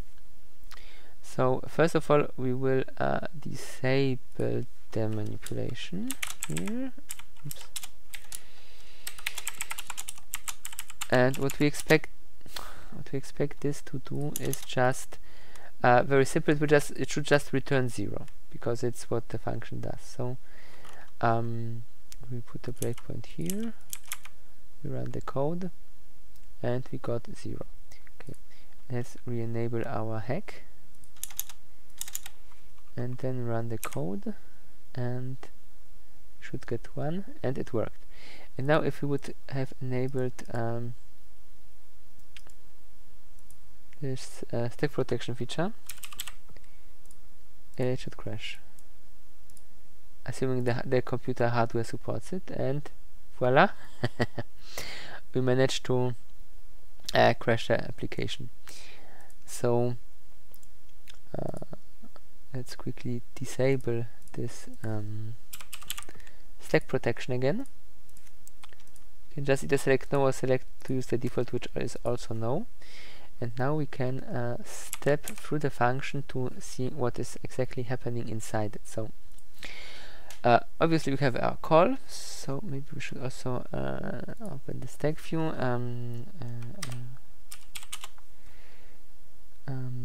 It grows downwards, so that should be fine where we are. So we have the call, we have the pointer at the right position, we make a step inside.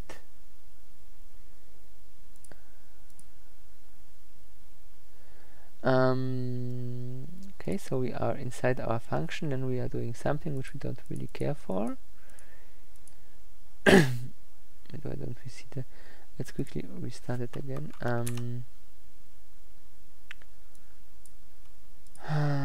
ls. Okay.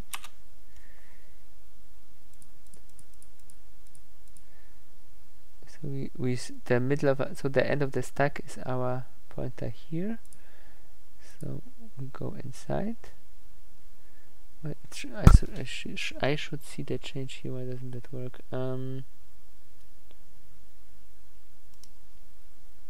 to have this to be as illustrative as possible, sp hex, of course. This address. And we could write it down to so that we can by hand compare, but the expectation would be that the compare thingy should compare for us, but it doesn't. No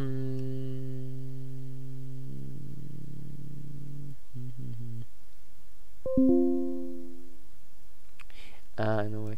No, I don't know why. As we have seen, the call changes always the stack pointer, and the RSP should, when we do the call, change it. Where did it change? Okay, let's just write it down. RSP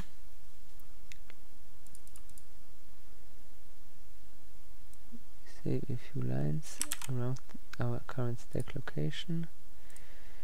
Editor. Okay. Now when we do call, right. It was which one was it? Here. Okay, the call. Okay, so RSP should be changed by 8. It is. Now we compare if something changed. 015.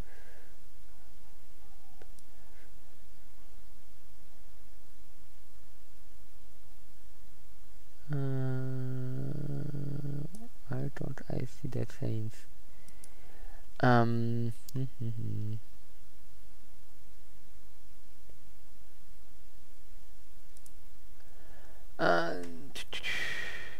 Have our function, have our so register RBP. It was the RSP. Did I type RBP before? RSP, no, it should be the right one. Clear, so RSP. It's this address, and currently at this address there should be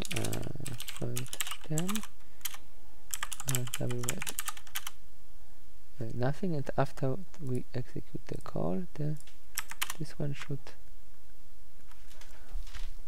What did I break here? You have seen that already working before today. So we have our call function. So we have our registers. If we just watch the registers, we see that the RSP increased by 1 and the instruction pointer increased as it should. And now the value this points to should be the return address, and it is. So why don't we see this in the memory area before? Okay, so again RSP, and this will grow downwards, so RSP minus 8 will be this one, and then we want to see this one. It is already it already has the right value, that's why we don't see a change. Or it has a very similar value at least.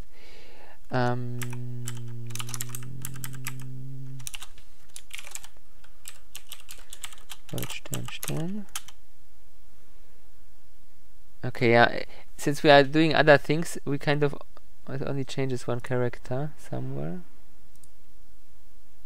and then that's why we didn't notice it. So it works as expected. We just should maybe let's just comment out everything before that, so that we don't have values on the stack which look too familiar. That is just distracting. Okay, so now we should have a clean stack without things that will confuse us too much. Okay, so we do our call. Okay, we see that it wrote the address here. It doesn't show it in red. I'm not sure why this fails, but we see that before that it was all yeah, FFFs, and now we have the address, the return address here. So this is a fail on Visual Studio side. It should have shown us this change after the single step operation. So here then we change some other things around on the stack. Oh, and I stepped too far. We need to rerun it. I will comment this out because this is not really needed for this demo. Right, so we are again here. Then we need to go again to RSP. So the entire stack space for the current function, which we haven't used yet, is filled here with these FFFs. Now again, if we step into here, it replaced them with the return address. Then we can single step into the next function.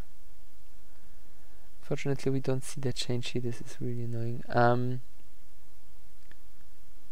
I think it put the return value here. Okay, so we copy our return value, and now what we will do here is we will overwrite it in this step. Okay, this is somehow, this should show changes in red, but it's not doing this. I don't know why it is not tracing it anymore.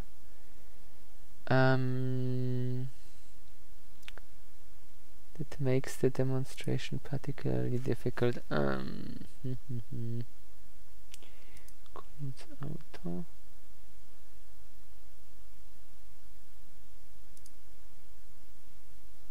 Okay, let's try it again. Maybe I clicked on something that I wasn't supposed to. Again, RSP. The same address. Now step in. No, it's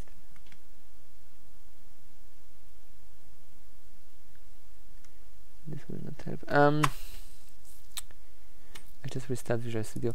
I have no idea why it. Before we saw it, it was showing the whenever something changed, it marked it in red just as it should, and now it somehow fails at that.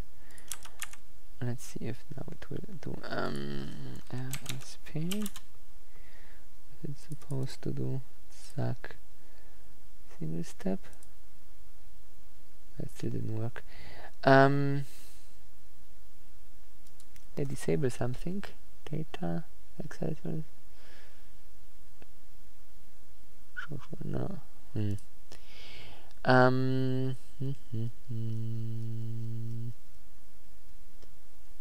But it doesn't work. So let's try to be very careful about what we change. So we go here step by step. So we remember that here we have our first return address, and then here we have some unused stack space. So here we step through it. We have already overwritten it, and some changes it shows. It seems only to not show them during calls. So we do the call, and it is really not convenient without seeing anything. I'm thinking about how to demonstrate it without this highlighting, because this is annoying. I can just open another memory window, maybe the other one will be working.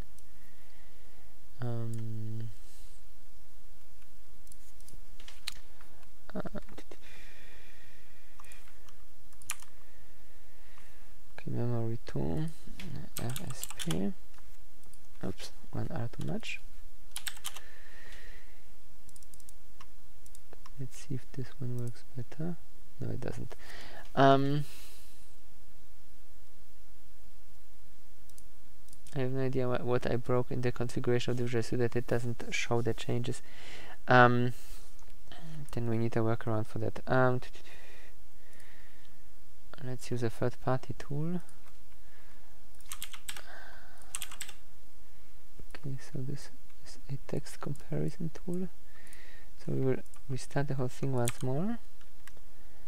We don't need the second view. RSP. Copy a large memory block around where our stack is.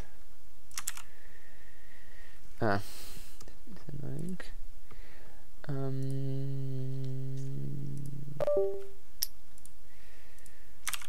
Okay, so now we execute the first operation. Zack.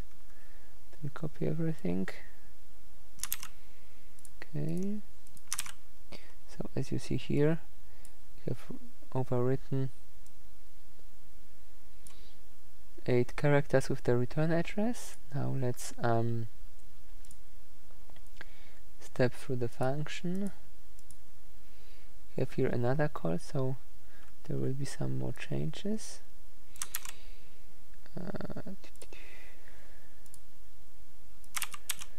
Okay, now we make this our reference. We jump into the function. Oh, now it worked. Now it showed it here in red. Decided to work, magic. Automatically decided to work. But here we can now track the same changes. Okay, so now we make another step. Well, it started working. We don't need the workaround. Okay, this one didn't do anything. This one loaded a register. This one here gave us the return address, and then this point, when we do this operation, it has overwritten the return address on the stack with the return address of function number function 2. So now when ret will be executed, so here we have our stack. The stack trace is already messed up. We should rerun it. We want to run until function 1 until here. Okay, so for now we have a proper stack trace RSP.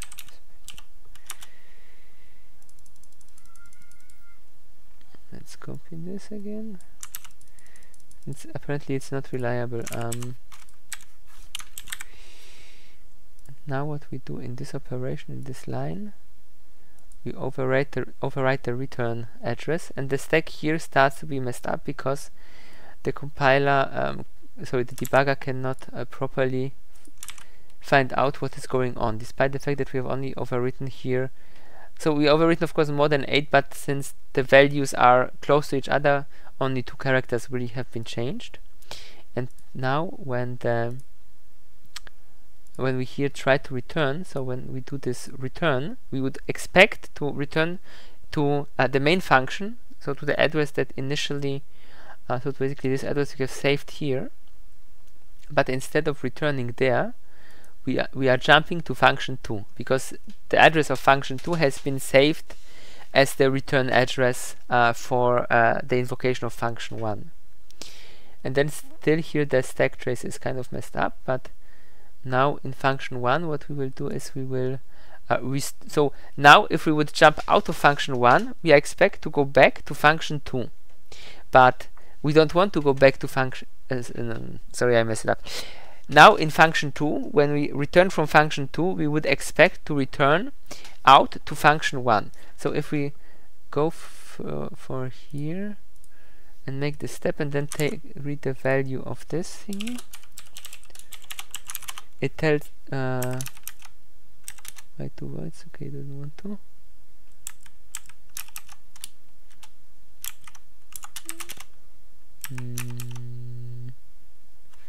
Well, return pointer we should point us somewhere within the function. So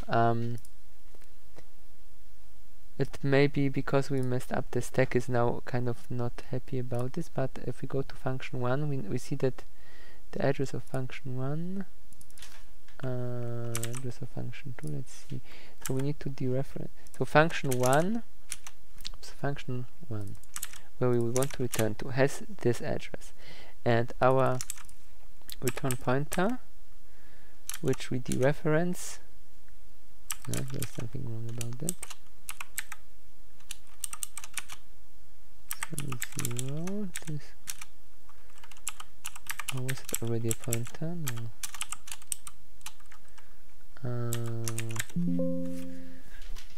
Something's not right with this preview here.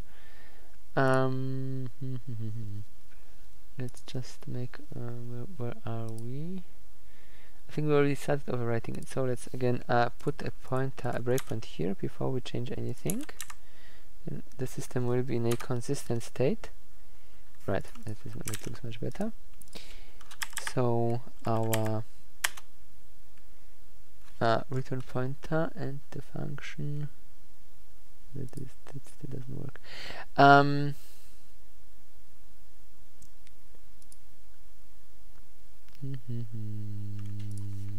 But it should work. So pointer, void, a pointer on the pointer. This points to 8.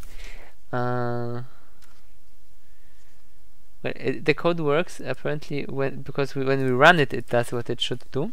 But for some reason, the compiler, the ID here is not helpful with the debugging of that thing. So let's try it again. Oops, that was the wrong one. Here, zack. So again, we are here. We have our pointer, which should be which points to our stack, somewhere in the stack. So this one is here, and the RSP is quite close to it, just slightly somewhere else. And then in principle the return value, as mentioned already, if we dereference it, it should give us the address of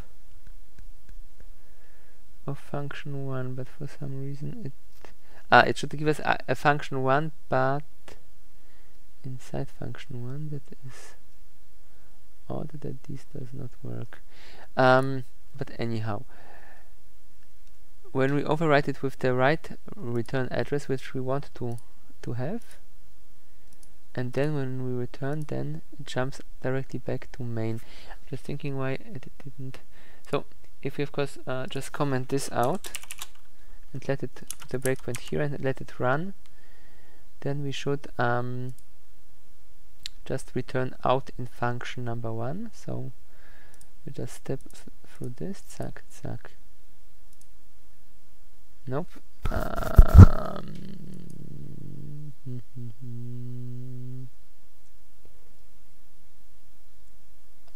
No, that is of course that makes sense.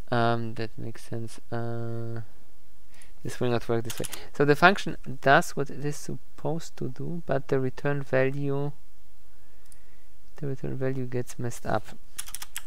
Let's keep some things on the stack that have a defined value.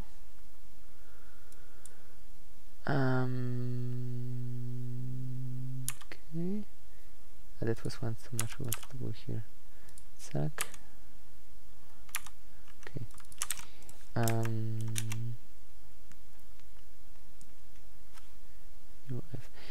So the thing is that when we here do this return and then jump to function 2, then we of course don't put the right value on the stack. And what happens here is that we just pick some address to put our original return address to. But if we exit this function, so when we exit this function, while we will end up in main, we will have still corrupted the memory of main,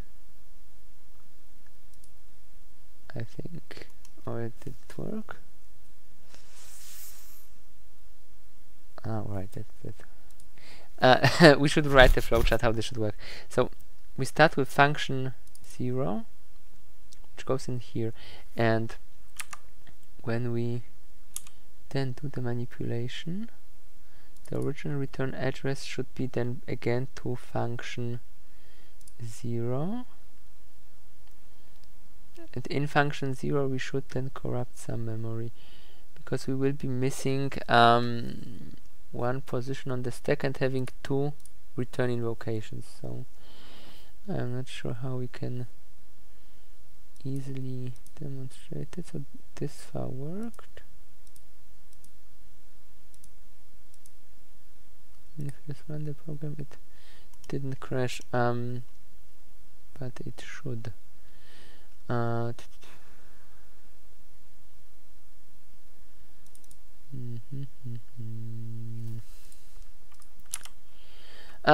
running a bit out of time. The demo here gets a bit complicated.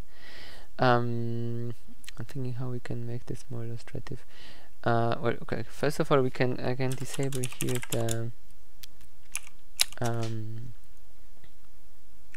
the hack. Then we will just write function 0. So printf.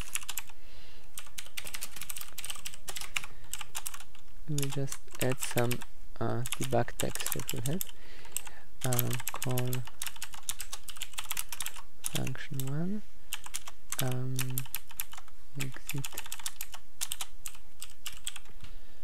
exit function 0, and then we'll just in function 1 just exit, and if we do district, then we want to go to function 2. Again, right here we will say, we don't say anything, we will just say enter function 2, exit function 2. If we run it, we should see how this played out. So we see we enter function 0, we call function 1. I think I forgot to update something. Yes, right, function 1 should, oops. Function 1, tac. Okay. So enter function 0, call function 1, enter function 1, exit function 1, and when we exit function 1, we would expect to return to function 0, but instead we, and I also have a typo here, exit. But instead we exit to function 2. And then when we exit function 2, we would expect to go back to function 1, but we go back directly to function 0. So in principle, memory-wise, we should not corrupt anything. I'm just puzzled by the fact that we don't get a nice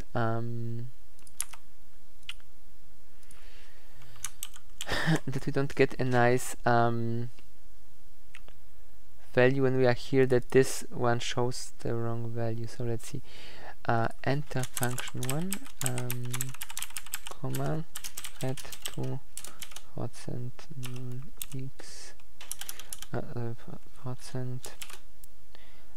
just %x 0x8x, comma, pointer. We'll just add here that we will write the return addresses down. Function 1, function 2. Before we enter, so then we will see how this looks.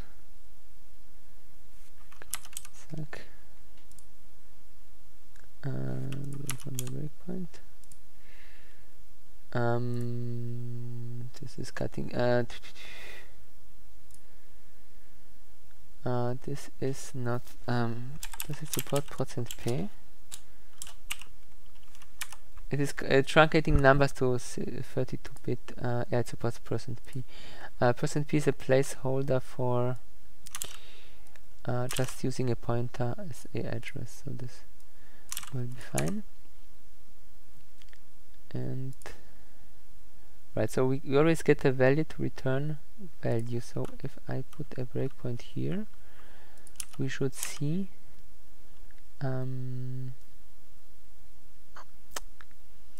not quite right. We need to dereference it first. That should be correct. Was it the address of the return? Right, I want to actually know the return target. So yeah, that is working. I'm not sure why if I try to get this, it does not tell me the it tells me the address, but before, when we did those things, it always told me also here the where that would be in memory. Let's avoid then. And that works. Interesting.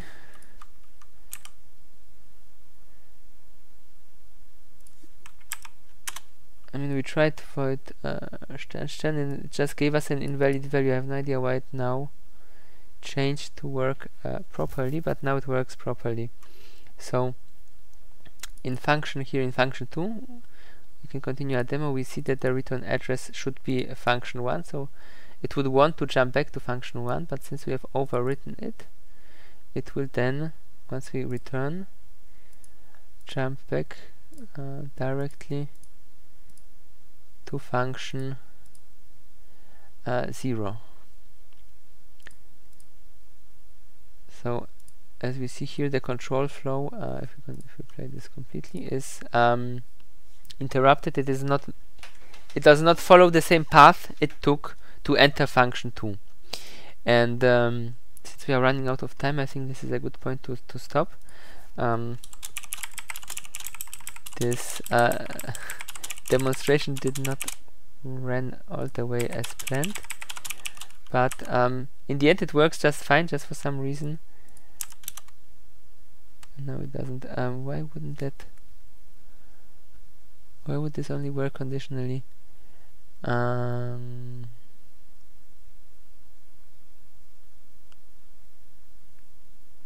the end it works fine. For some reason the Visual Studio here is a bit not doing what it should be doing, because even if we don't have the, so if we have the printfs which also print the values to the console, everyone works fine. And if we don't have them for some reason, we cannot get the right values in the imminent view here, but the code still executes as it should. It takes the right detours and is modifying the execution. So we will stop at that. I will upload the code with the printfs to the Moodle. There will be no homework today yet. In the next lecture we will do something from which we will be able to derive some nice homework. So that's at least the plan.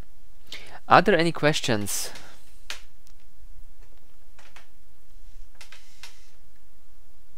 Okay. Yes?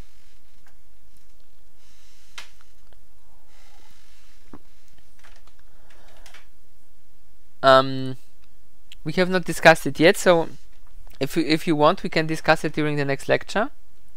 And as mentioned, as long as it's not has been discussed, then people can submit late solutions. So maybe not everyone wants it to be discussed just yet. I haven't looked if everyone finished it. Yeah. Yes? Mm-hmm.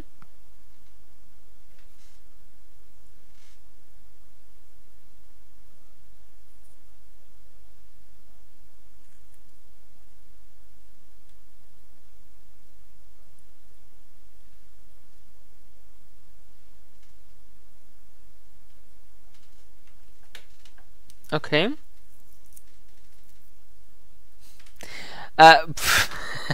It's not what was intended, but if it gives you the right result, then well, it's not within the spirit of the exercise, but it's within the rules. Let's say it like this. So it is okay. Any more questions?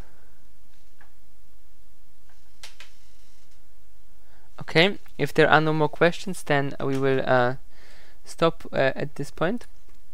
I will add quite a few more comments to the thing here and upload it to Moodle, so that I might rewrite it a bit, because now we were jumping a bit around within the whole subject, so I may maybe rewrite it to be a bit more structured.